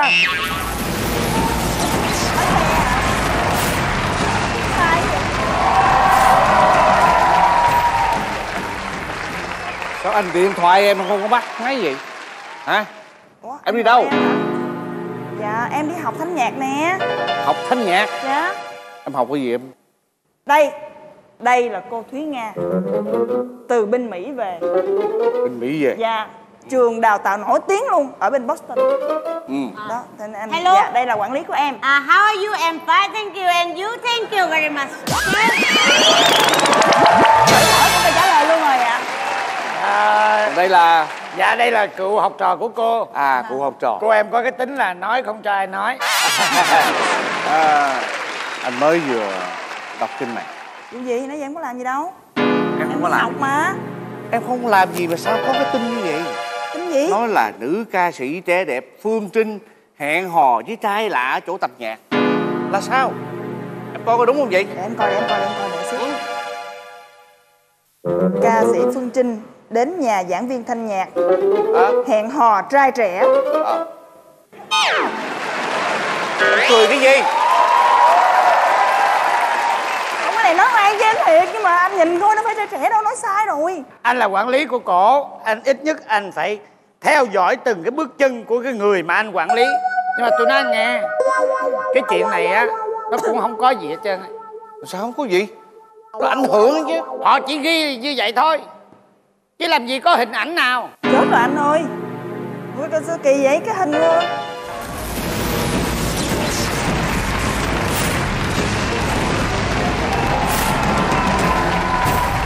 Ai vậy cô? Sao có cái máy chụp hình như cô ai vậy cô? Xin lỗi, cậu là ai vậy? Ai vậy cô? Sao kỳ vậy ta? Tôi xin giới thiệu, tôi là phóng viên của tạp chí Nhiều Chuyện. Cái gì? Tôi đã chụp được những tấm hình mà cô này với anh này thấy rồi. Cái gì? Anh chụp hình? Tôi nói cho anh nghe, anh đừng có lăn tăn gì hết. Vàng thiệt không sợ lửa. Khi ảnh chụp những cái tấm hình đó là tụi tôi đang nhảy ở ngoài này. Đó là thể hiện cái sự luyện tập kỳ công của cô này. Chết rồi anh ơi. Bữa nay thôi, còn mấy hình khác nữa. Bởi biết chắc là chồng em sẽ không đẹp. Tại sao có những cái tin tức như vậy ta chắc? Nó sẽ tự nhiên ăn kỳ vô cuộc vậy. Tôi buồn lắm. Ăn ức mà cô làm chứng cho cô ơi. Đây là tiền công. Cảm ơn cậu đã đưa chị tấm hình cho tôi. Trời ơi, Cái gì vậy? Mua bán gì đây? Mua bán gì đây? Gì đang xảy ra? Ủa, anh Tèo. Hả? Anh Tèo, người giúp việc của cô. Ủa sao Đúng lấy rồi. tiền đấy? Tôi buồn lắm, tôi làm order trong nhà này mà chuyện gì người ta cũng sai tôi hết, tôi buồn lắm. Cái chuyện gì? Kỳ vậy? Cô dạy đàng hoàng có Không, bao giờ? cái vấn đề này không ảnh hưởng tới cô, ảnh hưởng tới con. Đúng rồi. Trời ơi, bây giờ cả dưới quê con mà đọc nói con đẹp trai là cả xóm chết hết. Con lo chuyện nhiêu đó thôi. Này là không phải ảnh hưởng tới con mà ảnh hưởng tới cô nữa. Rồi cô dạy. Bây giờ là tôi bắt đền mọi người, tôi bắt đền em, tôi bắt đền anh. Cái gì? Không thể nào nói tôi trẻ đẹp được. Tại sao chấp nhận cái chuyện xấu của tôi? Cái chỗ của cô dạy chân chính như vậy nè, tự nhiên bây giờ đăng là một cái tin như vậy, người ta nói ở đây dạy là cố tình, là bia, rồi là những cái chuyện tào lao, rồi chấn động, Tất cả gì ảnh anh hưởng Tèo tới nè. cô. Bây giờ anh nói cho em biết đi, tại sao anh làm vậy? Tôi buồn lắm. Trong nhà này tôi làm order mà ai cũng biểu tôi làm tùm lum tà la, tôi buồn lắm. Thì anh ở đợi tôi bắt anh làm đúng rồi. Thì bởi vậy tôi muốn tìm nguồn vui là tôi hay lên mạng lang thang rồi. Thì cũng có chút thấy hồi nãy đây vui vui nên chụp hình nhảy nhảy gì đó. Rồi chụp thấy cái ông kia, ông thấy cái hình hay quá, ông đòi mua tấm hình đó của tôi thì tôi bán, tôi hay chụp mấy tấm hình rồi tôi câu like thì giờ tôi bán rồi giờ đó nãy ông vô ông đưa tiền nè. Đó, anh thấy chưa, đâu phải tại em đâu. Em là rất là trong sáng mà. Bây giờ đó, tôi không biết. Bây giờ anh là quản lý của cổ, tôi với cổ rất trong sáng. Anh trả lại sự công bằng cho tôi đi. Đúng rồi Anh đó, trả lại cái nét đẹp nguyên thủy của tôi lại cho tôi đi. Tôi không có đẹp hơn. Bây giờ Có rồi. Cái gì nữa? Báo mới đăng. Đăng gì nữa? Phương Trinh bỏ đại gia lấy trai xấu. Cái gì? Lấy trai này nè. Trời ơi, cái gì vậy? Tôi chưa hề chụp một tấm hình nào của mấy người hết trơn. Hình là thằng này chụp. Đúng rồi. Phải không? Đừng có vu qua với ngoại tôi. Hồi nãy tôi nói rồi, tôi chụp á vui vui á, cái ông nội này thấy hay quá mới mua lại, ông đóng tiền nè. Ủa mà sao kỳ vậy? Cái Tôi người mua là này tại vì mua ông này ông trả tiền chứ tôi đâu có trả tiền. Tất cả mọi thứ là ông này ông làm hết nè. Cái gì vậy? Ông muốn cho gà của ông nổi tiếng, ông làm bất chấp. Ông muốn cho nổi tiếng, ông kiếm tiền, ông bất chấp hết. Trời ơi. Thì ra là anh quản lý tôi, anh cố tình hả? Anh làm vậy để tôi có scandal Gả đại gia để ông lấy mấy trăm ngàn đô đó. Ông này ghê lắm, tôi bỏ, tôi không làm việc cho ông nữa. Trời đất ơi. Phải anh đó phải không? Bây giờ tại anh phải không? Tôi cắt hợp đồng không làm việc với anh nữa. Cái gì vậy? Anh mình về lấy nhau đi anh đi. Hả? Trời ơi, hay quá em ơi. Trời ơi. Không ngờ. Bỏ đâu nữa. Cái gì? Em vô đi.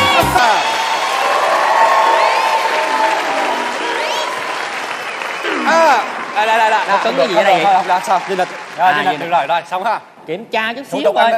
Hôm nay là tôi qua đây phát quà cho nhân viên xuất sắc nhất tháng. Nhận lấy. Có tôi luôn hả? Có chứ. Trời ơi, đứng cầm cái cây ba chắc, đứng chống nạnh về hoài, cuối cùng xuất sắc nhất Quá tháng. xuất sắc luôn.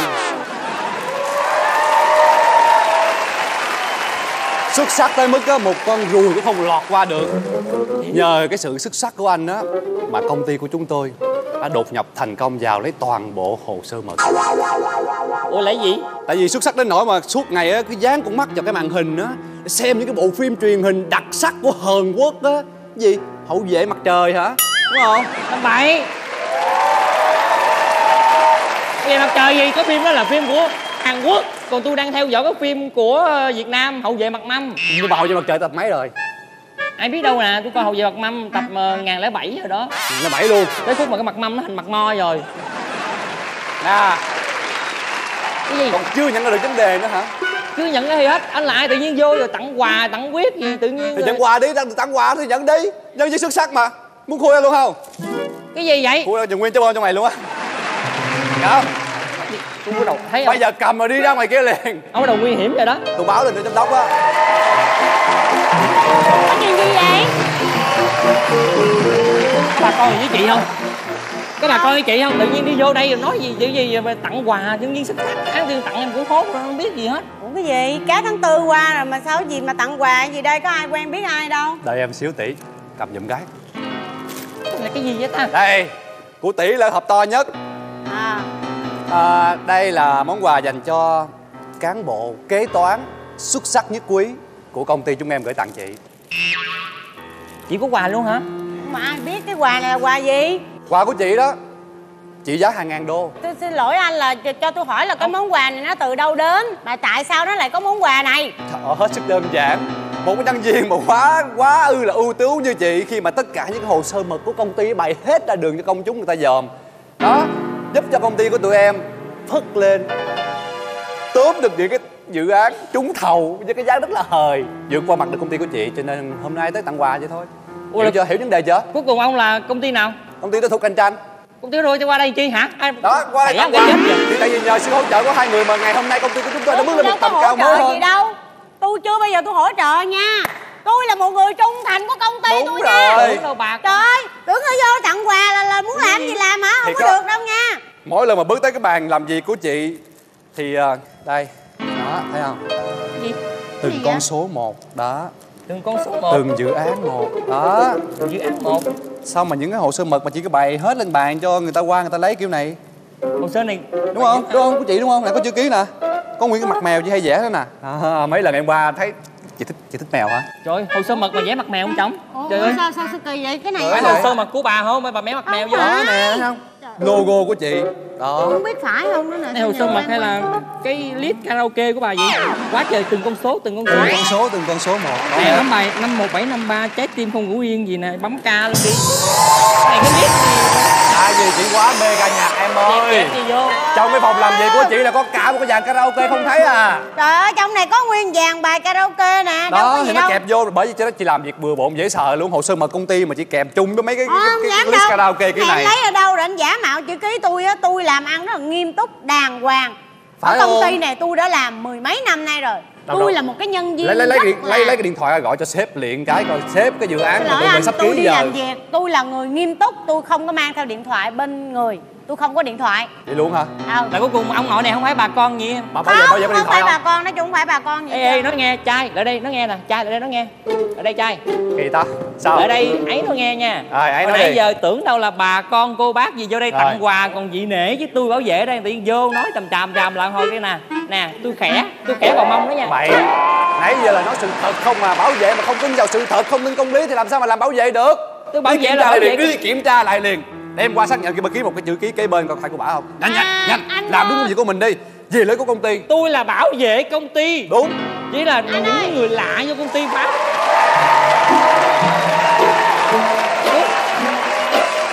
Có bà con nghĩ chút không? Nãy giờ ai đấy? Anh không biết tự nhiên có một cái người nào ở bên cái công ty khác mà qua đây tặng quà cho tụi em. Đây có luôn. Rồi hả? Chú Tặng Linh. hoa.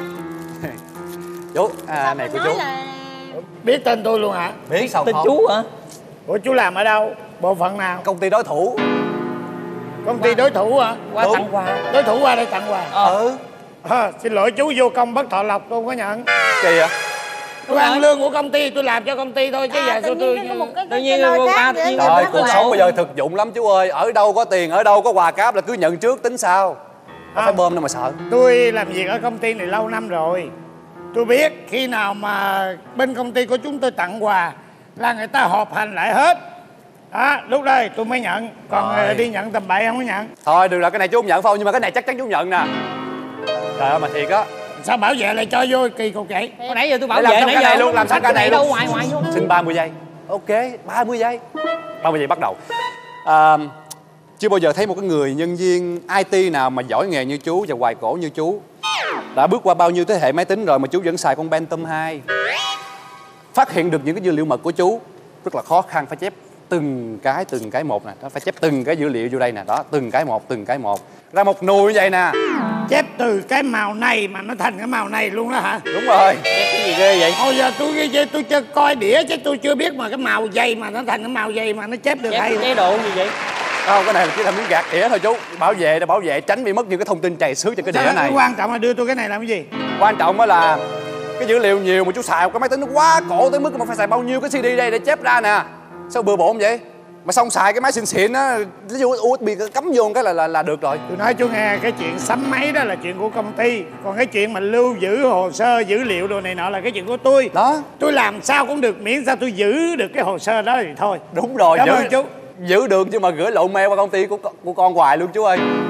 Gửi lộn mail. Có chuyện đó. Cái chuyện gửi lộn mail đó thì coi chừng là bên giám đốc tôi gửi. Chứ còn tôi, đặc biệt là tôi chỉ gửi cho giám đốc tôi thôi. Chứ tôi đâu có gửi cho ai mà lộn. Chép cái dữ liệu gì vậy? Coi. Muốn kiểm tra không? Trong đây á là dữ liệu mật của công ty. Cũng toàn là số liệu giống kế toán kia á. Thôi anh security. Có sự nhầm lẫn gì không? Đây đó. Mấy này là anh chép là chép. Anh xếp mà cái anh security thôi. Anh làm ơn cho cái ông này đi ra đi chứ tôi thấy ở đây là anh rối, anh nghĩ là ba cái chuyện tầm bậy tầm bạ rồi anh. Ủa là sao? Tôi qua đây là tôi tuyên dương 3 người là đã có công lao để giúp công ty của tôi phát triển hơn, mà tự cái giờ qua đây tôi tặng quà không ai lấy là sao vậy? Anh có quyền gì mà anh qua đây tuyên dương của tôi? Anh là cái gì? Tôi nghĩ cái dông tố nổi lên vậy. Những dông tố nổi lên. Ai đây? Giám đốc. Ồ. Tôi mà anh giám đốc ra. Trời ơi đúng rồi, nhân vật chính trong bộ phim mặt mâm của tôi mà tôi quên ta. Ai mướn con này? Dạ giám đốc mướn đó. Tôi đâu có biết, đó là phòng nhân viên. Dạ cái đó phòng nhân viên lo, em trợ lý giám đốc em đâu biết, bữa giám đốc đó là nhận thì em nhận thôi. Dạ chào giám đốc. Đó, đây phòng nhân viên đó. Dạ em chào giám đốc. Dạ. Dạ thưa giám đốc. Dạ em bảo vệ. Bây giờ mới nhận ra tôi đó ha. Dạ. Cậu đó nha. Dạ. Làm bảo vệ mà tối ngày cứ lo coi những cái phim Hàn Quốc ha. Tôi đi vô á, cậu lại chào cô là sao? Cậu không thèm ngẩng mặt là cậu nhìn có ai đi vô đi ra. Cậu làm như vậy thì bất cứ người lạ nào cũng có thể xâm nhập vào công ty mình, làm những chuyện tầm bậy tầm bạ thì sao? Dạ thì bảo vệ thì giám đốc kêu là đứng ở đây coi rồi có ai ra vô thì báo cáo giám đốc, chứ công ty mình cũng hạn chế bạo lực lắm mới mướn em vô đứng vậy nè. Trời, cái cây ba chắc em răm em bự cũng chịu, em làm chút xíu vậy luôn nè, trời quýnh người ta đau. Tôi hỏi cậu, trong cái phim Hậu Duệ Mặt Trời, dạ, cậu thích ai? Cậu thích cô quân nhân hay là cô bác sĩ? Cái phim đó em bỏ lâu rồi, em mới coi Hậu Vệ Mặt Mâm đó, mà cái nhân vật chính là y hệt như giám đốc luôn á.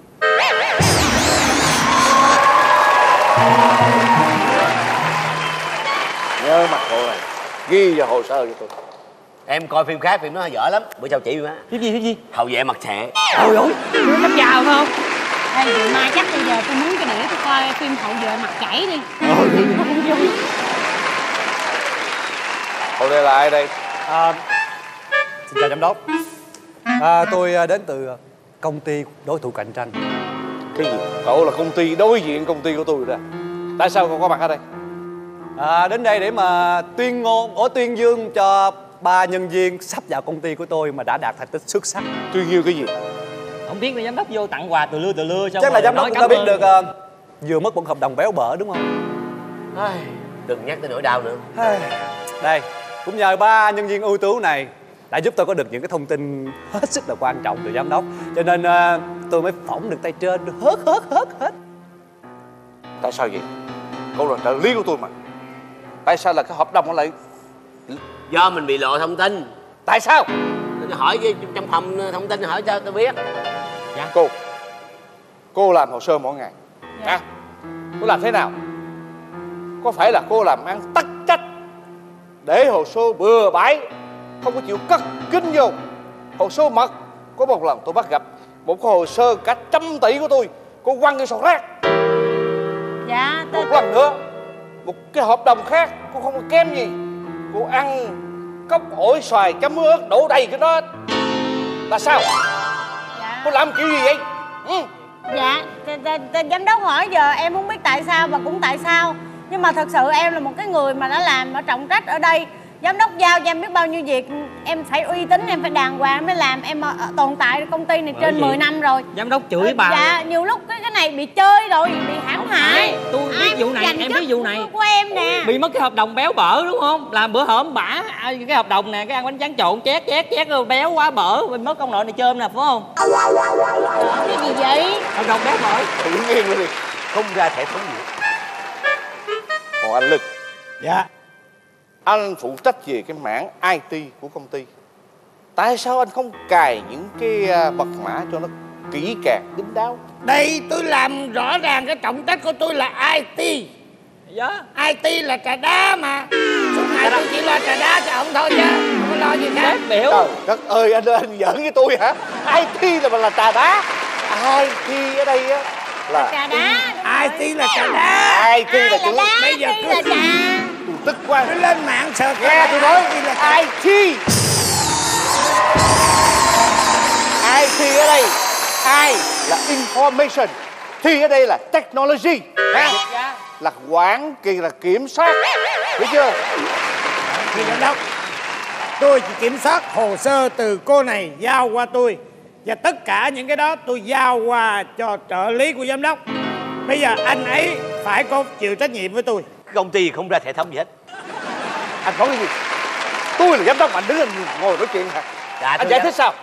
Em có giải thích gì đâu, em trợ lý bắt gì làm nấy. Bây giờ thằng này nè, nó lấy hết cái hợp đồng công ty mình là cả 100 tỷ đồng. Bây giờ công ty trên bờ vực phá sản rồi, không được có được hợp đồng là coi như là phá sản rồi. Đó, giám đốc là coi như là đi tù luôn. Ba người thấy chưa?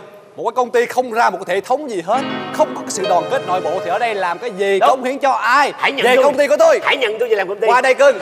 Nè, cậu về cậu nhắn với giám đốc của cậu, muốn cạnh tranh á thì phải cạnh tranh công bằng. Ổng là giám đốc mà nhắn vàng nữa. Ai là giám đốc? Đây. Cậu là giám đốc à? Đúng. Tôi trẻ tài cao đúng không? Không cần phải khen. Tôi không thích cái lối cạnh tranh như vậy. Nói chung là công ty em trên bờ vực phá sản rồi. Đúng. Đóng cửa đi. Rồi ba người này có suy nghĩ lại không? Có về bên kia không? Ông nội tặng tôi cái hộp không, ông đem qua tặng tôi dơ gì tào lao, mía lao, giả dối nè, cái tiền là giả dối. Đâu? Anh nói cho cưng biết, anh qua là anh thử lòng thôi, hiểu không? Để anh coi coi độ trung thành của cưng với công ty như thế nào á. Cái này đập luôn. Đừng. Cái này đập luôn, đổ ngồi hộp. Nguy hiểm lắm. Không có giỡn như vậy. Trả lại cho người ta đi. Không. Giám đốc. Sao? Theo tôi nghĩ là đây là một cái cách gài của giám đốc. Tôi nghĩ là người này quen với giám đốc chứ không phải là lạ. Đem quà cáp tới đây để thử lòng chúng tôi coi thử có trung thành với công ty hay không. Đúng vậy. Chúng tôi không đồng ý với cách làm này. Nhưng trước khi mà chúng tôi nói với giám đốc, chúng tôi đã quyết định là dù sống chết cũng làm cho cái công ty này. Còn những cái món quà này đối với tôi không quan trọng. Làm việc ở đây mười mấy năm nay, ngoài cái tiền lương ra, chúng tôi còn bỏ hết tâm huyết cho công ty này. Giám đốc đừng thử tụi tôi như vậy. Đúng rồi vậy. Tôi không thích. Tôi giám đốc nghe, đưa ra vật chất hả? Đưa vật chất này không bao giờ chiếm được trái tim trong trắng của tôi đâu. Nè. Không bao giờ. Giám đốc, giám đốc đừng có thử lòng của tụi tôi như vậy. Tụi tôi thấy vậy tụi tôi đau lòng lắm. Tụi tôi làm việc ở đây tụi tôi rất là chung tình chung thủy với công ty này. Mặc dù là lương lậu là nhiều lúc cũng không có ổn định, mà giám đốc làm như vậy đau lòng quá, xin nghỉ việc. Nghỉ việc. Bây giờ cậu xác định giùm tôi thử phải là người này đã nhờ cậu để thử lòng tụi tôi không? Dạ, cậu có suy nghĩ lại không? Chứ mấy là tôi đập vỡ toang. Thôi, đập vỡ toang quá. Thôi ba đừng có diễn nữa. Con thấy là ba chị nhân viên này được á, chỉ có cái anh thấp lùn lùn kia là không được. Trời ơi, giỡn tình hả? Không làm gì sao mà lôi cái mặt của ông ra hả? Bà xử đi bà, thấy chưa? Con nói rồi, trong công ty mình có nội gián, thì ra là anh này là nội gián, anh này chính là người mà tung tất cả hồ sơ mật cho công ty đối thủ. Cảm ơn giám đốc. Anh áo tím này nè. Phát hiện ra rồi. Giờ ba xử đi ba, giờ con kêu công an nha. Bây giờ con kêu công an nha. Tôi không biết là hai người này như thế nào, nhưng tôi cảm ơn giám đốc. Chuyện gì? Làm việc bao nhiêu năm nhưng giám đốc đã không đặt lòng tin cho chúng tôi. Khi không có lòng tin thì tất cả sẽ không bao giờ thành công cả. Ngày hôm nay tôi sẽ viết đơn xin nghỉ việc. Ôi chú, lỗi này của con. Nghỉ việc luôn. Lỗi này của con. Nghỉ việc luôn. Bây giờ này, bây giờ trắng đen rõ ràng, ông có đuổi tôi không? Ông có đuổi tôi không? Đuổi. Không đuổi tôi cũng nghỉ.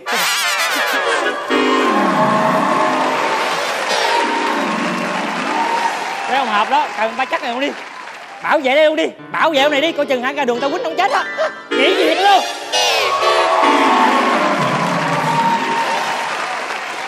Rồi xong rồi ba ơi, con xin lỗi ba. Con định qua giúp ba để tìm ra kẻ gian, không ngờ kẻ gian nó đã phá hoại luôn công ty của mình. Ai là ba của mày?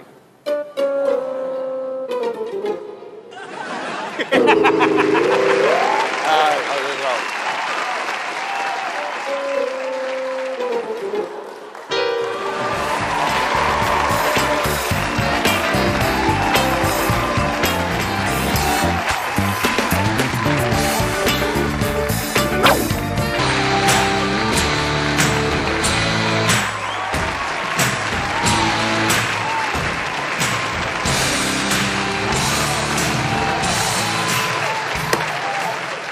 Nè, trả tiền cho tôi đây. Trả tiền. Sáng giờ đâu có ăn cơm hay ăn trái cây gì đâu, đâu có thiếu tiền gì đâu, trả tiền gì? Trời ơi, giả bộ nữa. Anh là cái anh Đạt đưa đẩy ở trên mạng đúng không? Đúng rồi, tôi là Đạt đưa đẩy nè, ai đưa là tôi đẩy à. Anh có cái tài khoản anh Đạt đưa đẩy, anh bán hàng online cho tôi. Bán cho tôi cái áo. Mà cái áo trên mạng, cái hình trên mạng nó đẹp dễ sợ đẹp luôn. Mà tôi nói thiệt á, anh giao hàng cho tôi, anh nhìn đi. Anh nhìn đi, cái áo crop top gì tôi mặc nó lên tới cổ tôi là sao? Sao tôi mặc được? Đâu, đẹp mà, thấy đẹp mà. Không biết. Trời, mặc vô người ta đẹp lắm, thiệt. Không đúng biết. không? Công nhận đúng không? Bây giờ cái vật thật á, nó khác hẳn với cái hình ở trên Facebook của anh á. Đâu nhiều khi đâu về em bận thử coi y hệt như hình Facebook luôn đó. Em bận thử coi coi, với biết chứ. Em bận thử tôi coi coi. Có giống không? Muốn tôi bận thử phải không? Đúng như vậy. Nếu mà không có giống hình trên Facebook thì sao? Thì thoải mái thôi, trả hàng lại thì tôi trả tiền thôi chứ bây giờ sao giờ? Rồi bây giờ đặt tiền ra trước đi. Thôi bây giờ có cái này tài sản của tôi đó. Rồi ok, để đây nha. Nhưng mà cái kiểu đó là chỉ có bận một cái áo này không à, không có bận áo đầm ở ngoài. Nhớ kiểu đó không? Phải bận như vậy chứ. Tôi bận ở nhà rồi. Tôi thấy nó không có phù hợp. Cái hình minh họa ở trên mạng so với cái vật này nó giống như là anh bắn đại bác 80 năm nó chưa tới vậy đó. Hai cái hình nó hoàn toàn không có liên quan đến nhau luôn. Anh á, anh bán hàng trên mạng gì đâu mà anh bán lừa đảo. Anh lừa đảo khách hàng. Anh làm như vậy anh không có đạo đức nghề nghiệp. Anh bán hàng như vậy làm sao lấy tiền của khách hàng được hả? Trời ơi, tôi tới tôi giao hàng cho cô, tôi lấy tiền rồi cô cũng đồng ý lấy cái áo này lên nhà cô thử chứ bây giờ sao vậy? Chị đâu vậy? Đi chợ mua rau. Mua rau hả? Thì tranh thủ lúc rảnh rỗi vậy lao đi ra đi chợ mua rau về nấu ăn. Mua rau hả? Còn tôi đang đụng cái rắc rối nè. Ủa vụ gì? Bị gì vậy? Chị bán rau phải không? Cái gì tự nhiên tôi làm nhân viên công ty văn phòng làm gì có vụ bán rau? Trả tiền cho tôi, trả tiền cho tôi. Ủa gì tự nhiên trả tiền cho tôi? Trả tiền cho tôi đây nè. Lần trước tôi có mua rau của chị nè. Mua rau trên mạng của chị nè. Đó. Chị nói là chị bán rau sạch số điện thoại nè. Đó, rõ ràng đây số điện thoại của chị nè. Chị giao hàng cho tôi nè mà tôi, chồng tôi với con tôi ăn 3 đứa nhập viện hết luôn. Bị ngộ độc thực phẩm. Đây nè, đúng rồi, đây nè, nhân chứng vật chứng nè, rõ ràng nè, đây 2 số điện thoại giống y chang nha, thấy chưa? Đó, số 92 cuối nè, số 2 cuối nè. Nghe rau sạch chị nè, chị bán rau cho tôi nè. Chị có coi lộn không? Chứ thường ăn rau tao không có trúng thực đâu. Chị coi lại cái đồ ăn ở nhà chị coi thử là cá thịt hay là dầu mỡ hay là gì đó, hay là chị ăn đồ ăn thiêu gì đó là nó bị. Tôi á là tôi chỉ có rửa sạch cái rau của chị mà tôi ăn thôi. Tôi cắt ra tôi ăn đàng hoàng. Vậy là coi như là cả nhà chị là chỉ ăn rau để sống thôi. Hay là chị coi cái gạo của nhà chị trong cái chất cơm nhà chị nó có bị gì không? Làm gì có cái chuyện mà ăn rau mà bị trúng thực. Vô đây bắt lên. Dạ. Cô này ở đâu? Dạ không biết nữa, cô này cô ở đâu tự nhiên cô đến đây cô. Anh là sếp phải không ạ? Tôi là giám đốc anh ở là đây. sếp giám đốc của công ty này hả? Anh phải trị tội hai cái người nhân viên của anh. Anh cái đạc đưa đẩy này nè, anh bán áo cho tôi, anh bán áo trên mạng với áo ở ngoài đời nó khác xa một trời một vực luôn nè. Ở ngoài á là nó gắn trên ngực luôn, làm sao mà mặc. Đó, anh lừa dối khách hàng, anh lấy tiền của tôi. Còn cái người này nè. Dạ, có để tôi giải quyết từng người một. Dạ sếp. Tại sao vậy? Dạ tại sao sếp? Anh buôn bán, tôi trả lương cho anh để anh làm cho công ty, tại sao anh buôn bán riêng? Dạ cái này thì tại em kiếm thêm ở trên mạng, thời gian rảnh rỗi người ta mua thì em chạy tới em giao đồ cho người ta. Tôi không cấm anh làm kinh tế gia đình. Dạ. Làm thêm, nhưng buôn bán phải có uy tín chứ. Dạ sao sếp? Tại sao cái áo ở trên mạng cô này nói là khác đúng không? Đúng rồi, cái áo trên mạng nó chỉ hơn cái rúng của em có chút xíu à, còn này nó giật lên tới cổ luôn. Cô à, tôi thấy cái chuyện khác xa với cái hình trên mạng là cái chuyện bình thường. Tôi vậy mà cà còn 17 tuổi là cô hiểu rồi ha. Không biết, giờ tôi không biết. Bây giờ tôi không biết là cái vụ rau này nữa nè. Cái vụ rau này nè, anh nhìn đi. Anh nhìn cái chị Nga bán rau cho tôi đi, hai cái bịch giống y chang nhau đúng không? Là chỉ là cái người bán rau cho tôi mà cả gia đình tôi ăn bị ngộ độc thực phẩm, xém chết luôn á. Rau mà cũng bán qua mạng được hả? Dạ được hết mà bây giờ cái gì chả bán được sếp. Cái này là của cô bán đúng không? Dạ. Có số điện thoại luôn kìa sếp, gọi thử coi. Đây là cái bịch hôm bữa tôi ăn còn nhân chứng vật chứng nè. Tôi ăn xong tôi để lại cái bịch để làm vật chứng để hôm nay tôi đến bắt tội nè. Bây giờ em cũng nói với sếp, bây giờ tình hình là gì? Sếp hiểu không? Nói chung là cái công việc mình mưu sinh mà sếp. Em ở nhà là một tay em phải nuôi chồng, nuôi con nè, nuôi ba, nuôi má em nữa. Ba má mà không phải ba má thường, ba má ruột, ba má chồng nữa. Mà giờ sếp nghĩ đi, giờ em làm công ty này lương bổng đâu được nhiêu. Thì em có bán rau thiệt. Cái rau này của em là rau sạch. Trước khi em bán là em đã làm sạch sẽ hết trơn rồi.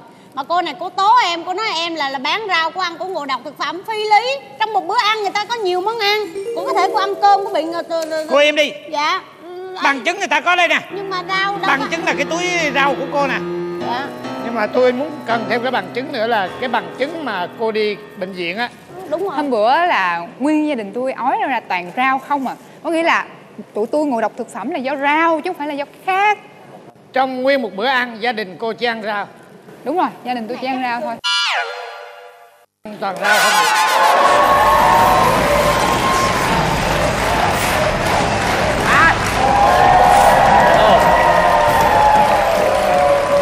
Dạ sếp.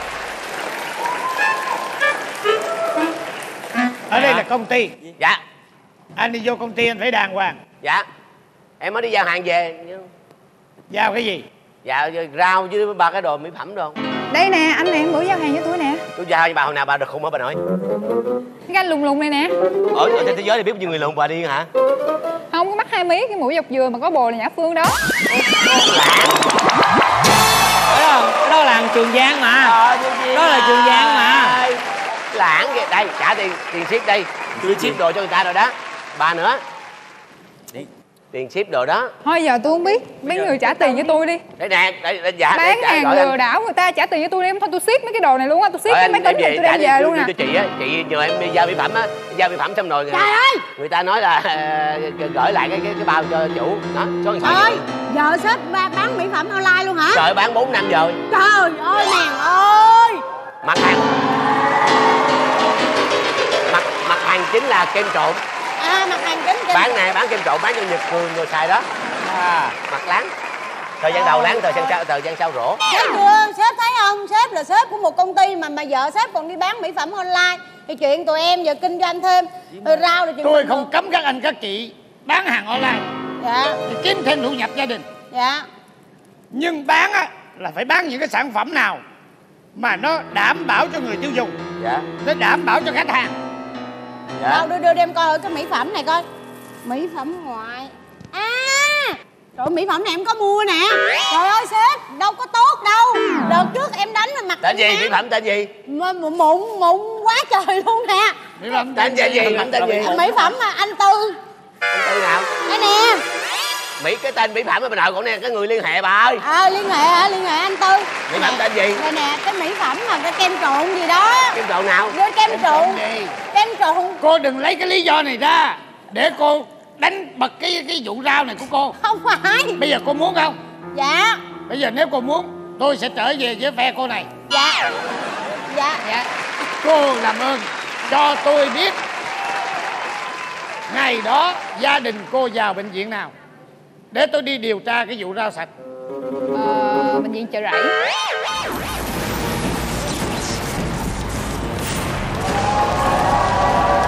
Sếp ơi, xin lỗi sếp, em bận quá trời luôn á. Rồi công việc cái công ty này nhiều chuyện quá mà không có ai phụ em hết. Sếp phải khép người phụ cho em, chứ ngày nào công việc cũng bù đầu bù cổ hết trơn á. Mấy anh chị này cứ lo bán hàng online để kiếm thêm, còn em bao nhiêu cái chuyện ở công ty giao hết cho em mà. Chết em luôn rồi. Tại sao vậy? Công ty này là một ngôi nhà chung. Dạ. Phải chia việc ra mà làm chứ. Đúng rồi, em làm chứ. Tôi giao ông có làm gì? nhưng mà tại vì mấy người tôi giao ông làm gì riêng với sếp. Thôi bây giờ sếp giải quyết cho tôi đi. Bây giờ anh này bán hàng cho tôi là bán hàng lừa dối khách hàng nè. Mua đồ qua mạng lừa dối khách hàng nè. Bây giờ cho tôi nói một câu thôi. Bây giờ tôi nói thì cái bộ đồ này cô mặc vô bảo đảm đẹp thiệt, tôi uy tín luôn. Bây giờ nếu bây giờ cô cởi cái áo này ra cô mặc vô đi. Đúng rồi, nếu không đẹp tôi sẽ làm. Cô nói xấu là không được. Cô bộ này đẹp, đó người ta hút đẹp. Cô vô trong thấy đi, cô thấy liền đi. Bây giờ mọi người lên Facebook kiếm cái hình của cái áo này nó hoàn toàn sát. Không, cái vật thật với lại tôi nói cho cô nghe, tôi đã nói rồi. Nó liên quan đến nhau. Bây giờ anh nói nghe nè, em mặc vô đi, đẹp hay xấu anh chụp hình đăng Facebook cho mọi người coi là biết liền. Đó, là đó. Rồi ok. Bây giờ tôi mặc lên mà nó lên tới cổ em cứ mặc sao? đi, đừng nói gì hết trơn á, em không nên nói nhiều đâu. Em đẹp. Cô mặc như vậy làm sao tụi tôi thấy được? Không, nó nói chiều dài thôi. Đôi khi nó đẹp là nó nhờ cái da của cô nữa. Bây giờ cô che hết làm sao thấy đẹp được? Thôi bây giờ tôi không biết. Bây giờ bán hàng lừa đảo tôi phải trả lại tôi. Không tôi sẽ siết cái công ty này. Tôi sẽ siết cái bàn phím này. Trời ơi, sẽ báo công an. Không có được. Ê, báo công an bắt cô liền.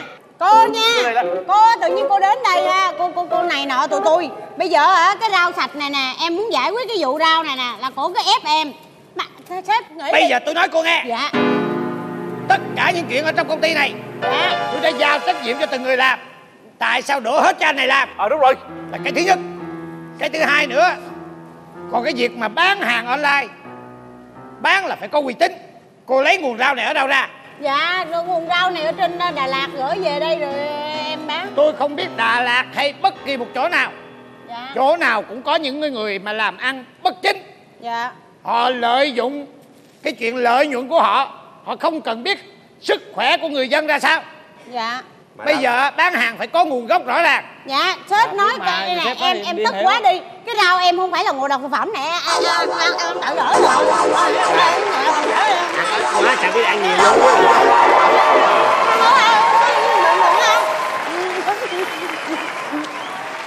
Nó đâu có bị liền đâu, lát mới bị. Không phải, vì mình ăn ít á, mình ăn nhiều thì nó mới biết. Này, hết luôn hết mày.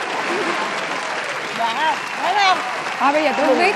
Bây giờ phải trả lại cái quyền lợi cho khách hàng. Cái áo này cô có thể trả lại thì cô trả lại cái mớ rau đó đi. Tôi muốn cô trả cái rau đó lại để tôi xử lý nhân viên của tôi. Ăn cái áo này anh phải chịu trách nhiệm. Cái phần rau kia đâu? Trả lại đây. Để tôi xử lý đi ra hết rồi. Bác sĩ vô uống thuốc sổ ra hết rồi. Kêu nó phải vô chồng về đây. Bác sĩ cho ăn vô hết rồi, bác sĩ cho uống nó thải ra hết rồi. Hết rồi thì đâu có gì đâu kiện người ta. Đây nè, tôi còn giữ lại cái bịch nè. Bịch gì nữa? Cái bịch này. Vậy bây giờ đây cái bịch của cô đây. Cái bịch đây. Bây giờ nếu mà nói cái này là của cái cô này, thôi bây giờ cô ăn cái bịch thử coi cô có xỉu không?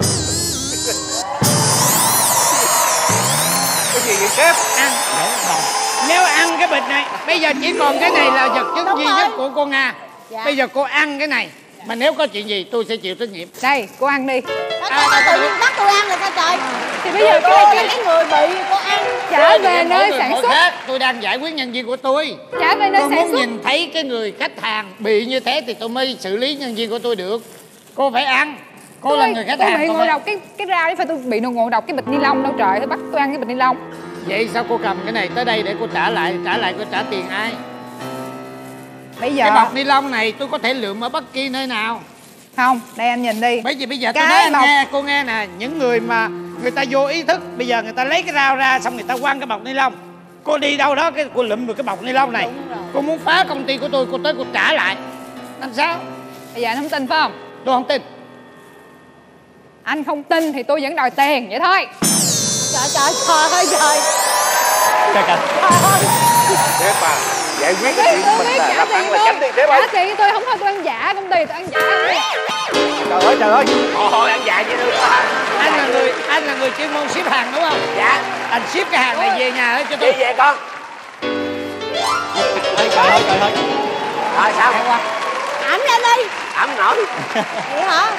Bây giờ tôi nói cho cô nghe, dù gì đi nữa cũng cảm ơn cô. Nếu cô không đến đây tôi không biết nhân viên của tôi làm bậy như vậy. Đúng rồi. Tôi sẽ xử lý nhân viên của tôi. Không thể xử lý em được, bởi vì em làm cho chị. Chú yên tâm, chuyện đó tôi cũng không bỏ qua cho vợ tôi đâu. Nếu bà ấy bán những cái hàng mà không có chất lượng, tôi không cấm các anh chị làm thêm kiếm tiền. Nhưng làm gì thì làm, sức khỏe của mọi người là trên hết. Đúng, chỉ có mình em là gương mẫu nhất, lo làm việc công ty thôi, không có bán những cái hàng này đâu. Mất thì giờ. Đây, tập trung vô. Thưởng anh 2 cái bọc, đem ra bỏ qua thùng rác cho tôi. Cảm ơn cô nhiều. Tôi sẽ giải quyết cho cô, tôi sẽ trả lại cho cô.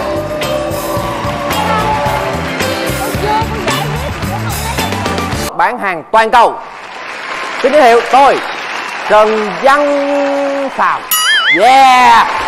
Cảm ơn mọi người rất nhiều. Giống như là mình đã từng nói với nhau rồi thì cũng hiểu là cái công việc của mình thì cũng hơi bận rộn một tí. Đúng. Nhưng mà cũng dành thời gian tiếp hai bạn. Hai bạn muốn làm tỷ phú đúng không? Đúng rồi, trời ơi. Em muốn có thiệt nhiều tiền. Em muốn có thiệt nhiều tiền hả? Tôi có. Mai mốt á có tiền á em nhớ chữa con mắt em nha. Không. Sao vậy? vậy? Thì em mua vàng đeo. Thông minh đó, đừng chữa mắt, mua vàng đeo đi. Công việc của anh nó đơn giản lắm. Tức là mình không cần làm gì hết. Mình ở không nè, mình ở nhà ngủ thôi. Rồi mà vẫn có tiền. Vẫn có tiền. Thu nhập của anh bây giờ bình thường làm tháng cỡ 2 tỷ mấy 3 tỷ. Wow. Theo tôi biết mà hồi đó giờ tôi đi học rồi tôi đọc sách đồ á, mà nằm ở nhà ăn ở không có tiền thì làm ba làm mẹ người ta thôi.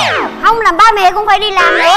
Sau này là ông nội bà nội người ta luôn. Ông nội cũng phải đi làm nữa. Ông cố bà cố người ta luôn. Thôi hai đứa ngừng đi. Chứ giờ làm thời gì? này đã khác, em thấy anh không? Làm điệu là có tiền vậy thôi hả? Đúng, chỉ cần ở nhà ăn mặc thật đẹp, nói chuyện thật xàm rồi sẽ có tiền. Không, thôi. cái này tôi cũng thấy, tôi cũng đọc sách nhiều, tôi biết luôn, tôi thấy thực tế luôn, mà làm điệu mà đứng ngay cây cột cũng có tiền.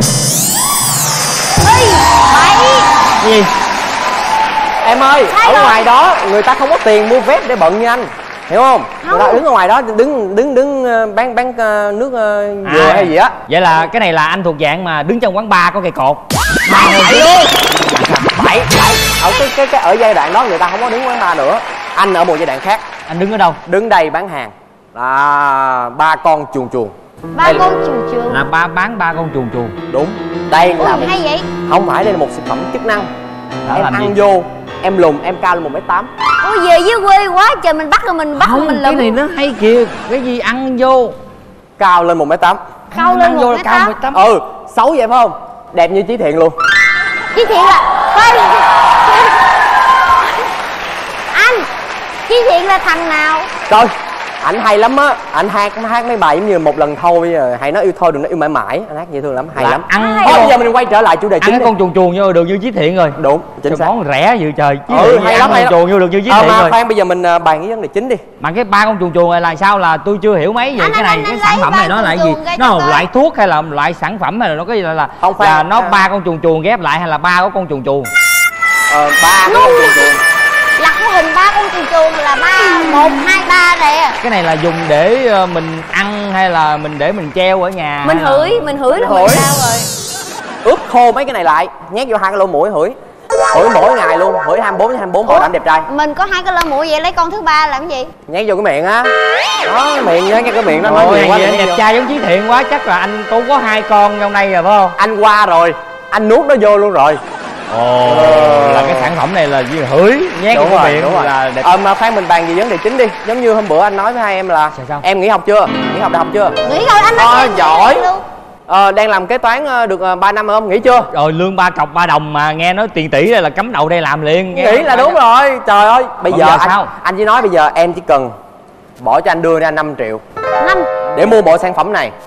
Sau đó em cầm bộ sản phẩm này đi giới thiệu những người khác, là mỗi tháng em thu về dao động đâu cỡ 1,1 tỷ 2 gì đó. Tháng đầu thì hơi khó khăn thì làm cỡ 1,1 tỷ 2 thôi. 5 triệu mà thu được 1,1 tỷ 2. À, cái là sao chưa hiểu mấy dễ làm giàu. Hiểu quá vậy? Ừ, tức là bây giờ em chỉ cần giới thiệu thôi, người ta đưa anh 5 triệu nữa, xong ra đó, nó cứ đó giống như vậy nè. Bây giờ em thấy không, em là cái người màu xanh á. Người màu xanh. Cái người màu xanh lá. Còn em á là cái người màu đỏ. Còn anh là cái quả địa cầu.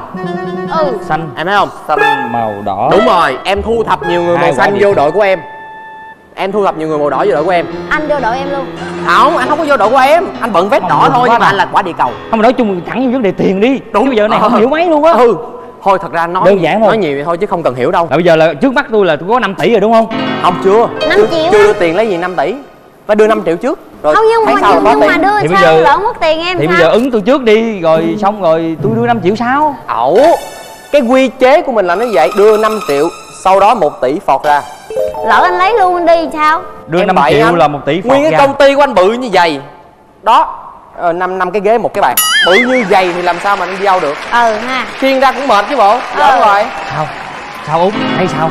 Mà anh ơi, nãy giờ mình mượn 5 triệu là mình mượn cho dây nặng lãi đó. Bây giờ mình phải bây giờ hai đứa bao nhiêu rồi? Bây giờ mình có 5.000 rồi. Bây giờ có 5.000, đưa 5.000 mình phọt ra được 100 triệu. Đúng rồi, anh không mấy giờ hai đứa em đưa 5.000, đứa được 500 triệu. Đâu, là sao anh không hiểu lắm. Là ví dụ em đưa 5 triệu thì em được tỷ mấy. Tỷ mấy? Thì giờ em đưa 5.000 thôi. Thì giờ em cũng được bao nhiêu? 10 triệu mấy. Người ta nói là ăn ít no da, em không cần 1 tỷ mấy. Mình phải thử cái chứ. Hai đứa chơi khôn á. Phải thử chứ. Thử đâu có ngu. Hai đứa chơi khôn, ra góc kia chơi luôn đi. Người ta quy chế nhà nước, quy chế của công ty tôi là 5 triệu. 5 triệu vô công ty. Không có 5 triệu đi ra. Không, mấy giờ em đưa 2,5 triệu trước rồi. Không được, 2,5 triệu. Thì coi như là một người bây giờ 2 người 2,5 triệu là 5 triệu. Không, em tin anh đi, phải 5 triệu. Sao Út, ra đây bàn đúng. coi. Ra bàn đi.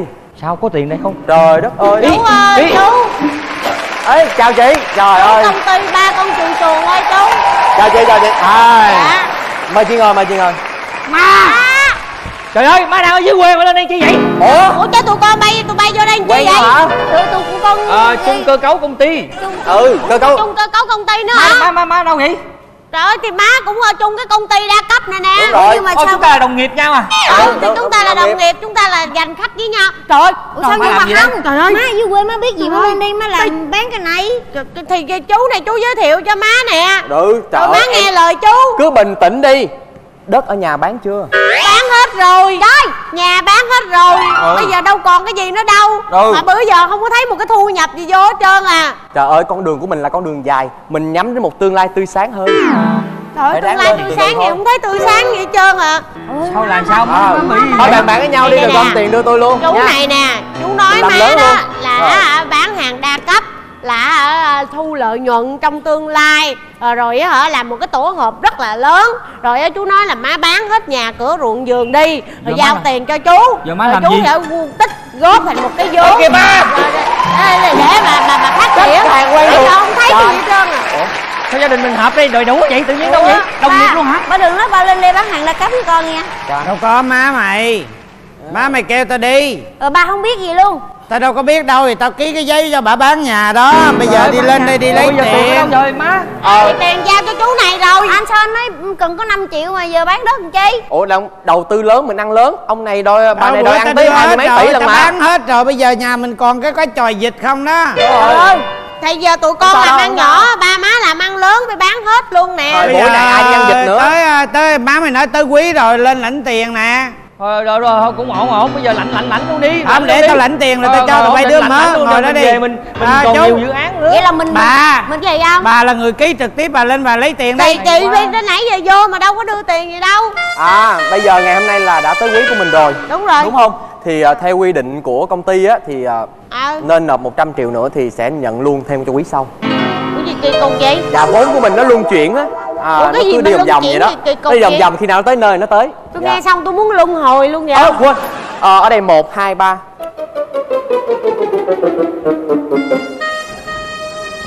Rồi chú có thấy rằng là mình nên có một bà vợ đẹp hơn không? Không. Chú có thấy mình nên sửa nhan sắc không? Không. Vậy thì chú có muốn tiền không? Thì muốn lấy lại cái tiền cũ cũng được. Thôi bây giờ mình lấy nhiều hơn.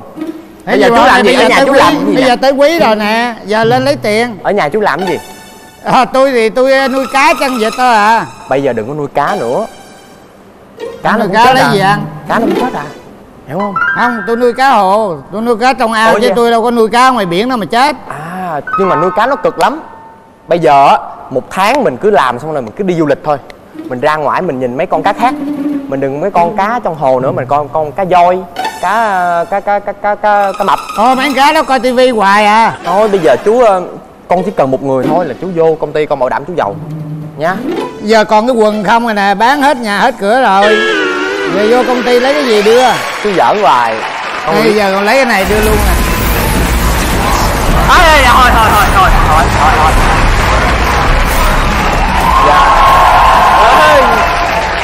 Dạ chào. Dạ chào sếp. Làm việc tới đâu rồi? Dạ cũng được ạ. Dạ con dụ được 4 người điên. Cái gì dụ? Cái gì dụ? Con mời 4 người vào công ty mình. Mời. Dạ. Đây là khách hàng mới, khách hàng thân thiết, khách hàng lâu năm và khách hàng thôi bỏ đi, người đó không cần nó đâu. Khoan. Nghe, nhớ anh không? Cái gì vậy? Cái gì nữa vậy? Bạn cũ. Ba. Bạn cũ Bạn mà, cũ. đâu phải bạn trai đâu mà bạn làm cũ gì? mà sao bà không dám nhìn?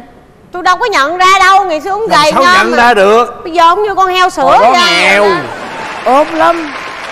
Nhờ là tham gia vô cái công ty đa cấp rồi nè. Ủa mà ngộ nha, tôi với bả là người cùng làng. Bạn bả người nào tôi không biết mà sao ông tôi không biết? Đi xa lâu rồi. Lập nghiệp đó. Lên đây lập nghiệp lâu rồi. Trời ơi, vậy mà ai đồn chả chết rồi. Đứa nào đó đâu có nhận. Ông đi. Không phải ông có nhận ra. Ông Tài đó phải không? Tài. Ông Tài mà có con năm chó đó. Ông Tài con năm lửa vậy. Trời đất ơi, vậy mà người ta nói là đồn đi lường gạt người ta quánh chết mẹ nó rồi. Trời ơi. Nó đồn nhảm thôi. Bây giờ nó muốn viết gì nó viết à. Em. Chú. Đi. Chú nhìn ra 2 con chú. Nhìn 2 con chưa thấy chú lần nào, nhưng ba con có kể có một chú tên Tài chó điên, phải chú không? Lại chú mà Tài chó điên chứ ai cái kể gì sao hả? mà nhiều cái danh hiệu vậy? Trong làng nó ác ghê vậy đó. Đâu có biết đâu. Lâu quá ông mới về. Dạo này ông còn bị cái giai thoại mà đãi ăn cái là làng bị mưa ngập không? Cái ngày xưa đó ở quê mình mà mỗi lần ông cho làng ăn cái gì là bữa đó mưa ngập lụt, rồi ông lên làm công ty đa cấp này rồi ông đãi người ta cái gì? 2 người này cùng giống nhau nè, bà với ông này luôn nè. Ông nhớ không? Thôi bỏ qua chuyện cũ đi.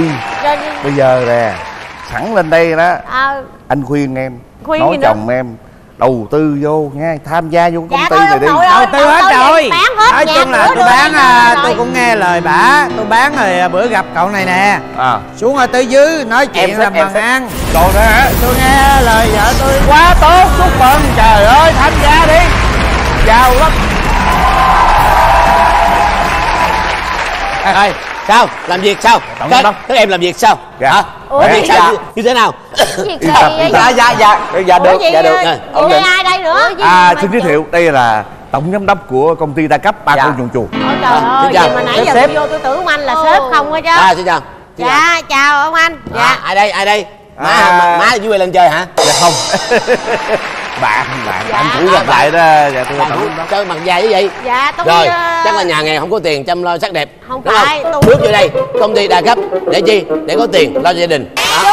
Chú con có nghe nói là ở đây người lớn nói chuyện không à, hiểu không? Cho nên chúng ta phải hiểu được cái sự việc khi tham gia vào công ty của tôi là xây dựng lớn mạnh để mỗi ngày 1 triệu thành 100 triệu, 1 tỷ thành 1 tỷ đô la, qua bên Mỹ qua bên Hollywood đừng có ở đây nữa. Đúng rồi. Hay quá, good gì không biết. Bây giờ là nhà tôi là bán hết nhà cửa bán hết nhà đi, bán gia đình, bán tất cả, bán dòng họ, đem tiền đi đầu tư vô đây. Cái này là bán rồi, đưa tiền là 6 tháng rồi, bây giờ tới 6 tháng rồi, tới quý là lên nhận tiền rồi nè. 6 năm nữa thì có lợi nhuận. Cái gì vậy? Công ty của tôi luôn hứa rằng không bao giờ trên 10 năm chúng ta sẽ kiếm tiền nhiều để qua bên Mỹ ở Hollywood. Go lên công ty. Bây giờ vậy nè, tôi nói chú nghe, cái tiền mà vợ tôi đầu tư rồi đó, bây giờ tôi lên đây tôi lấy cái tiền đó lại. Tôi biết đây chính là người đã đứng ra nhận tiền của gia đình cậu. Đây là Hollywood. Giám đốc, xin mời ngồi. Dạ. Đây là người tài năng. Ngày xưa ở dưới quê nghe nói là quen bà Nga gì đó. Đúng. Rất nghèo. Rồi sau lên trên đây tham gia công ty rồi kiếm tiền tỷ. Bây giờ hộp xoàn đeo quá trời, rất giàu có, và tương lai cậu ta không ở đây nữa. Xảy chào qua đây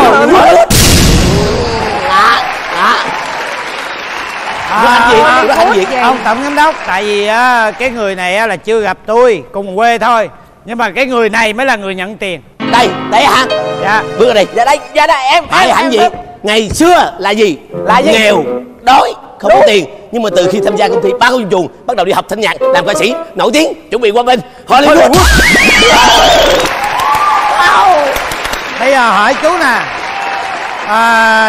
chú kêu tụi tôi mua cái gì đó đóng tiền vô công ty của chú, bao nhiêu người đóng vô đó, rồi thấy chụp hình lên mạng, rồi đứng bên chỗ xe sang nè, đứng bên chỗ nhà to nè, nhưng mà cái đó đâu có ai có bằng chứng đâu. Ở dưới quê mình biết bao nhiêu người cũng nghe lời vợ, y như lời vợ tôi nè, bán nhà bán cửa bây giờ toàn ở dưới trùng dịch không à. Tại sao nhận tiền người ta mà không làm cho người ta phát triển 1 triệu thành 100 triệu thành 1 tỷ, rồi lỡ như mất hết tất cả sự nghiệp rồi gia đình người ta đi đâu? Bây giờ cho tôi lấy tiền kia trước đi. Bình Hưng Hòa. Ông mà Hollywood nữa là tôi cho ông. Khi mà chúng ta làm một bất kỳ một công việc gì, chúng ta phải có niềm tin. Đúng, nói đi. Đúng rồi. Một niềm tin bất diệt. Đúng. Lương của em tháng này sếp chưa đưa nha. Cái gì vậy? Chúng ta làm công ty đa cấp, không cần lương. Không cần lương, chúng ta phải có niềm tin. Chúng tin vào sếp của mình. Em tin vào sếp giải thích giùm em cái. Em cũng không biết nữa. Khoan, cậu rất tin vào sếp của cậu. Dạ. Vậy sếp của cậu, sếp lớn nhất là đây. Dạ đây. Sếp này là sếp phó. Dạ. Còn cậu là dạ lính. Trưởng phòng. Dạ. Cậu rất tin vào sếp của cậu. Dạ. Cậu coi thứ ai đây? Trời ơi. Ca sĩ nào vậy? Tôi đó. Ai vậy? Đẹp trai không? Hồi xưa còn trẻ. Lệnh truy nã Trường Giang là sắp bắt tôi đó. Trời ơi. Bây giờ sao? Bây giờ giải quyết cho người ta chứ. Đừng lo hết, tôi đỡ là bây giờ tôi bị lừa. Tôi sẽ làm bên bao nhiêu tiền tôi thử trao hết rồi. Cái gì? Trả tiền cho dân người ta chứ.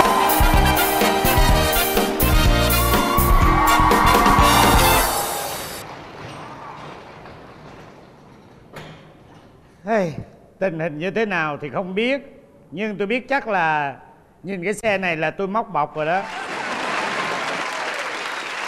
Anh Tư. Ủa? Sao Nhung phải không? Đúng rồi. Sao cô biết tôi ở đây mà tìm? Sao không biết, đi ngang qua thấy anh đứng ở ngoài đó, đứng với cái xe rác này nè. Ủa? Anh bán ve chai hả? Tôi bán mua gì cũng có hết. Mời cô ngồi nước. Anh Tư khỏe không anh Tư? Cũng khỏe cô. Ủa cô mới dưới quê lên hả? Em lên trên Sài Gòn ở lâu rồi. Ủa vậy hả? Nên em cũng quên. Nhưng mà có một điều là không hiểu tại sao em cứ nhớ anh hoài nên em phải tìm.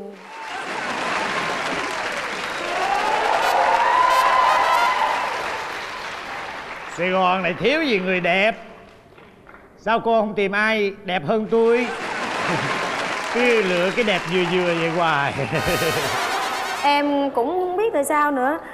Tôi còn nhớ ngày xưa trước khi tôi đi học, cô còn hát cải lương cô tặng tôi mà. Đúng rồi, ở đó em hát cải lương. Em hát Lan và Điệp cho anh hát lại cho em nghe nữa mà. Anh đừng. Giờ còn hát được không? Tại lâu lắm rồi em không biết là em còn nhớ không nữa. Nhưng mà em hát, nếu em quên thì anh hát cho em được không? Có gì tôi nhắc cô. Tôi nhắc cô hát được. Thấy chưa, anh vẫn dễ thương như ngày nào, làm sao mà em lấy chồng được. Trời ơi. Cô cứ nói vậy hoài. Cô cứ nói vậy hoài, đâm ra tôi mắc nợ cô á cô. Mình không duyên nợ thì đừng chờ Nhung ơi. Bây giờ anh đứng đó hay là anh ngồi đây em hát? Ra đây hát nghe. Để em nhớ lại, xong lúc đó mình làm gì ta rồi mình mới hát Lan và Điệp. Tôi diễn y chang lại cho cô giống cái lúc mà tôi chuẩn bị đi học vậy á. Sao Nhung, ngày mai á tôi đi học rồi, ở nhà vui vẻ nha. Điệp ơi, mai anh lên chốn thành đô, nhà xe rực rỡ. Xin đừng quên bến đò ngang con sông nhỏ chốn quê xưa em dò mong chờ. Xin đừng quên người yêu bé Ngọc Thà. Dạ. Xin anh đừng quên người yêu bé nhỏ thật thà. Chốn đô thành. Chốn đô thành đầy xa hoa cám dỗ. Điệp đừng để lòng mình xa ngã bê tha. Dạ đúng rồi. Điệp đừng để lòng ta ngã bê tha. Đây chút tiền mọn. Đây có chút tiền mọn, xin anh dành dư. Từ lâu em dành dụm. Dạ. Đây chút tiền mọn, từ lâu em dành dụm. Trao anh làm lộ phí. Trao cho anh để làm lộ phí đường xa. Mai mốt đây khi danh phận rỡ ràng, xin anh xin chớ phụ phàng người yêu duyên cũ. Thì em nói già rồi nên em hát cũng không có còn hay nữa. Để tôi chứ. Dạ anh hát đi à.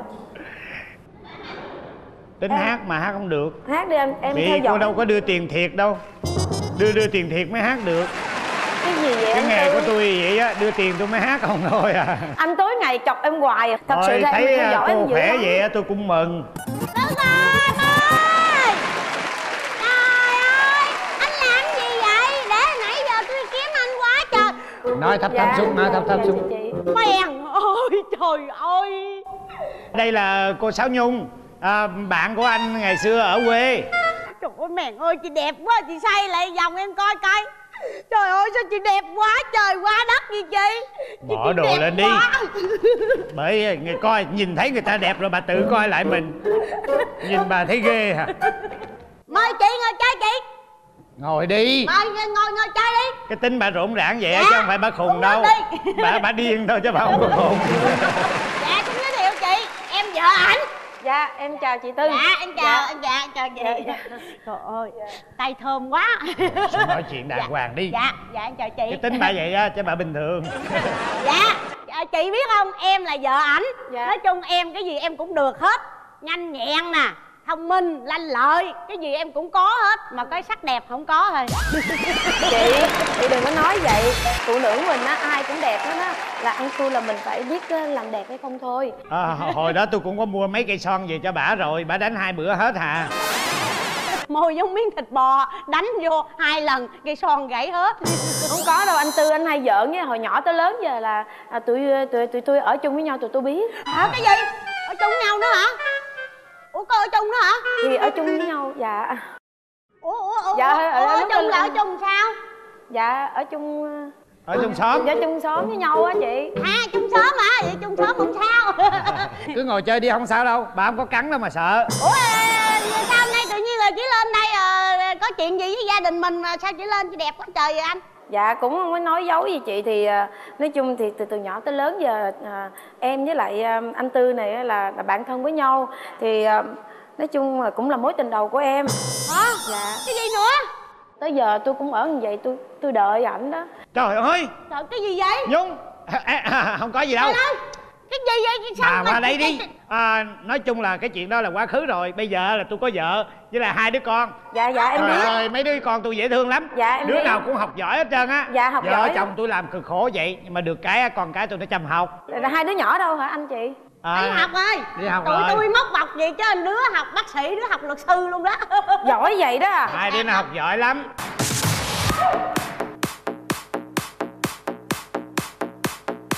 Hai con anh chị hay là ai vậy? Thoải mái quá. Ra bạn ra. Thấy không nè, thoải mái quá. Anh hai cố lên. Lên luôn. Lên luôn anh hai. Thôi. Thôi được rồi. Dạ chào ba, chào má. Trời ơi, chị thấy không? Chị thấy con em không? Tụi em móc bao ni lông vậy chứ con tụi em thấy đẹp không? Rần luôn vậy đó. Ai em á? Ai ba? Đây là cô Sáu Nhung, bạn của ba. Dạ chào cô Súng Dao. Sao Sáu Nhung? Cô Sáu Nhung ăn mặc đâu có thua gì những đứa mà trẻ chơi trên thành phố đâu anh. Dạ chị nghĩ đi, hy sinh đời cha mẹ củng cố đời con chứ tụi em móc bọc cả đời rồi. Trời ơi ta đã mặc như con ma vậy á. Nó đời con mình phải đầu tư nó như hết bo hết gơ chứ, đúng không? Nói gì thì nói, tụi nó đi học mà cũng phải cho nó nở mày nở mặt với bạn bè nó. Miễn sao nó ngoan là được. Tụi con tôi ngoan lắm. Dạ con kêu ba má con bận giống vậy đi, ba má nói thôi lớn tuổi rồi mặc kỹ lắm. Đúng rồi. Mà con kêu ba má con mặc vậy rồi con có mua đồ cho ba má mặc không? Dạ tại ba má không tiết kiệm. Vậy là con hỏi tụi con ở trên Sài Gòn tụi con học trường ở đâu? Dạ tụi con này học y nè, con này học luật. Học trường y mà trường nào con? Học được trường luật là trường nào con? Dạ con học Đại học Y Dược thành phố Hồ Chí Minh. Đúng rồi. Con học trường luật ở trường nào? Con học trường luật trường luật đó là cái trường đại học luật mà tên lệ ta gọi là trường đại học luật lệ. Tụi con học giỏi lắm.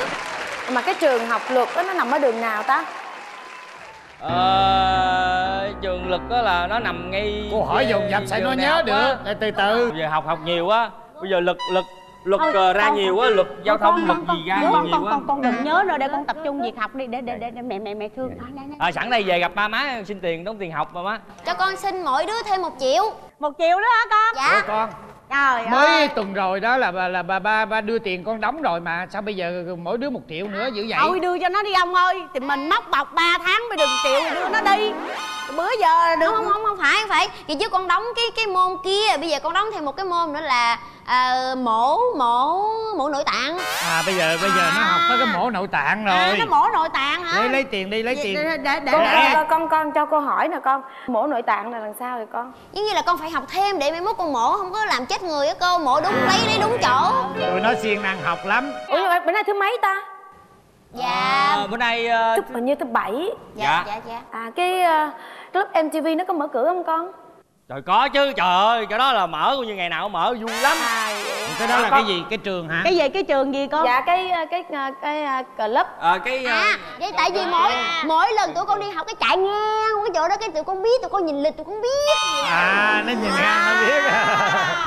Mấy đứa nhỏ bây giờ nó sáng dạ hình như là cô nhớ không lầm là hình như là club tối này thứ 7 hình như nó free rượu đó con. Trời ơi thì nó phi chứ.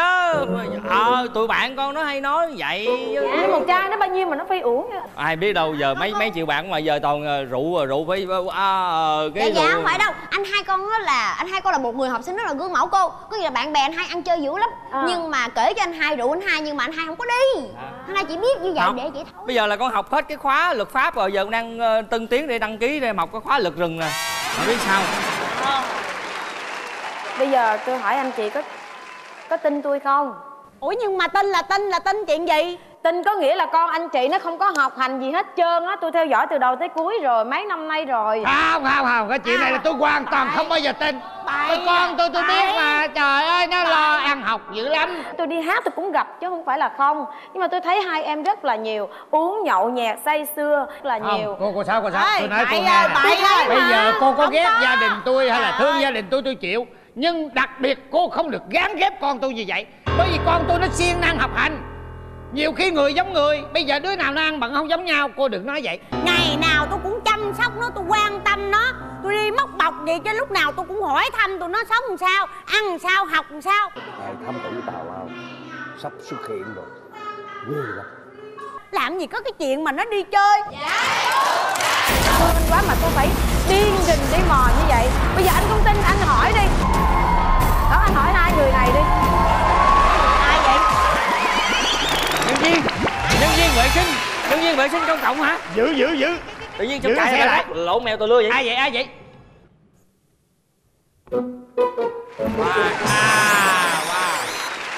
Sao không? Đây hai cái người này là hai cái người chứng kiến từ đầu tới cuối hai đứa con của anh. Tôi bỏ tiền ra tôi cho hai người này theo dõi anh đó anh Tư. Là tôi tình cảm của tôi đối với anh Tư như cỡ nào. Tôi chỉ cần anh nghe tôi, cho tôi một cơ hội, tôi giúp đỡ, tôi âm thầm để cho tôi có một cái niềm vui thôi anh Tư à. Không có đâu bao nhiêu. Cái gì vậy? Khi muốn nói vậy làm cho gia đình mình không có được để ý chị làm sao?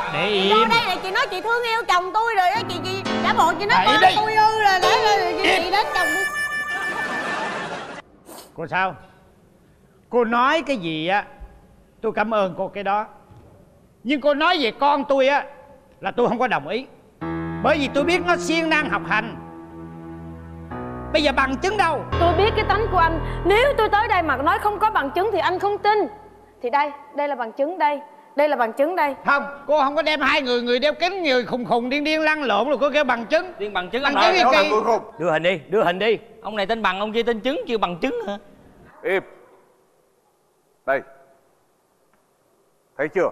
Đó anh coi đi. Ảnh hai đứa này tới trường học là chỗ nào ông nhìn kỹ đi. Có trường học nào mà đèn chói sáng vậy không?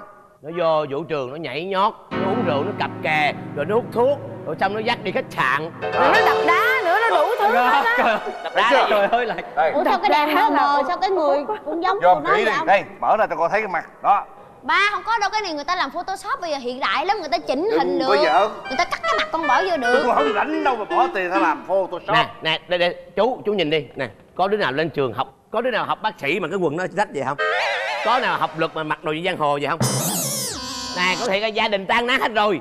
Tan nát hết rồi. Đi đâu vô đây cái gì nó bậy bạ vậy? Đó con, một đứa con đi học mà con ăn nói chuyện với chú của con như vậy, con đá đít, con đá đồ như vậy. Ba, rồi thật ra thì cô nói cũng đúng. Tại con vô trường thì hai đứa con nghe tụi bạn nó dạy nghe cái câu thơ chí lý quá. Học không chơi đánh rơi tuổi trẻ mà. Cũng mừng liền. Chơi không học mất cả tương lai. Có câu sau nữa hả? Tại mày không biết thôi, câu sau bây giờ mày mất rồi. Ai biết, mới nghe đọc câu đầu cắm đầu chạy đi chơi rồi. Trời tôi nói cuộc đời. Vậy là ba hai con tại nghe tụi bạn nói suối thôi à chứ. Tại sao? Dạ. Tụi bay không thương ba má mày à? Dạ thương chứ ba má. Con xin lỗi ba má. Ba má. Ba lo lắng cho tụi con. Quên cả ngày ăn, ngày uống của mình. Tới giờ tụi bay lại trả ơn cho ba má bằng cách là ăn chơi lêu lỏng như vậy. Hai ba. Thôi được rồi. Ba má đẻ con ra, ngày đêm sáng tối ba má đi móc bọc nuôi tụi con. Ăn không dám ăn, mặc không dám mặc. Thấy mặc cái đồ của con này lúc nó 10 tuổi tới giờ nè. Cũng may là có cô Sáu bay. Ba thương tao, ba mới theo dõi tụi bay được. Chứ nếu không á tụi bay còn gạt cha mẹ tới mức nào nữa hả? Ba má, con xin lỗi ba má. Chứ thật ra là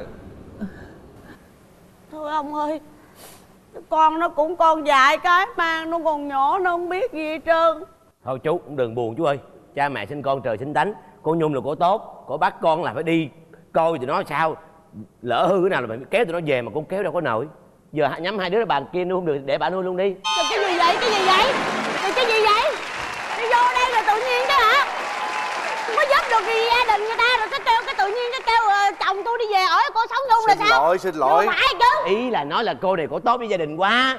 Bà nhìn lại bà đi, bà giống như cá sấu vậy bà ơi, bà hiểu không? Trời, tôi không biết là tôi cá sấu nhưng mà người ta nói là không có phụ nữ xấu, hiểu không? Đúng rồi. Chỉ không có thịt cá sấu cho phụ nữ ăn là bà đó.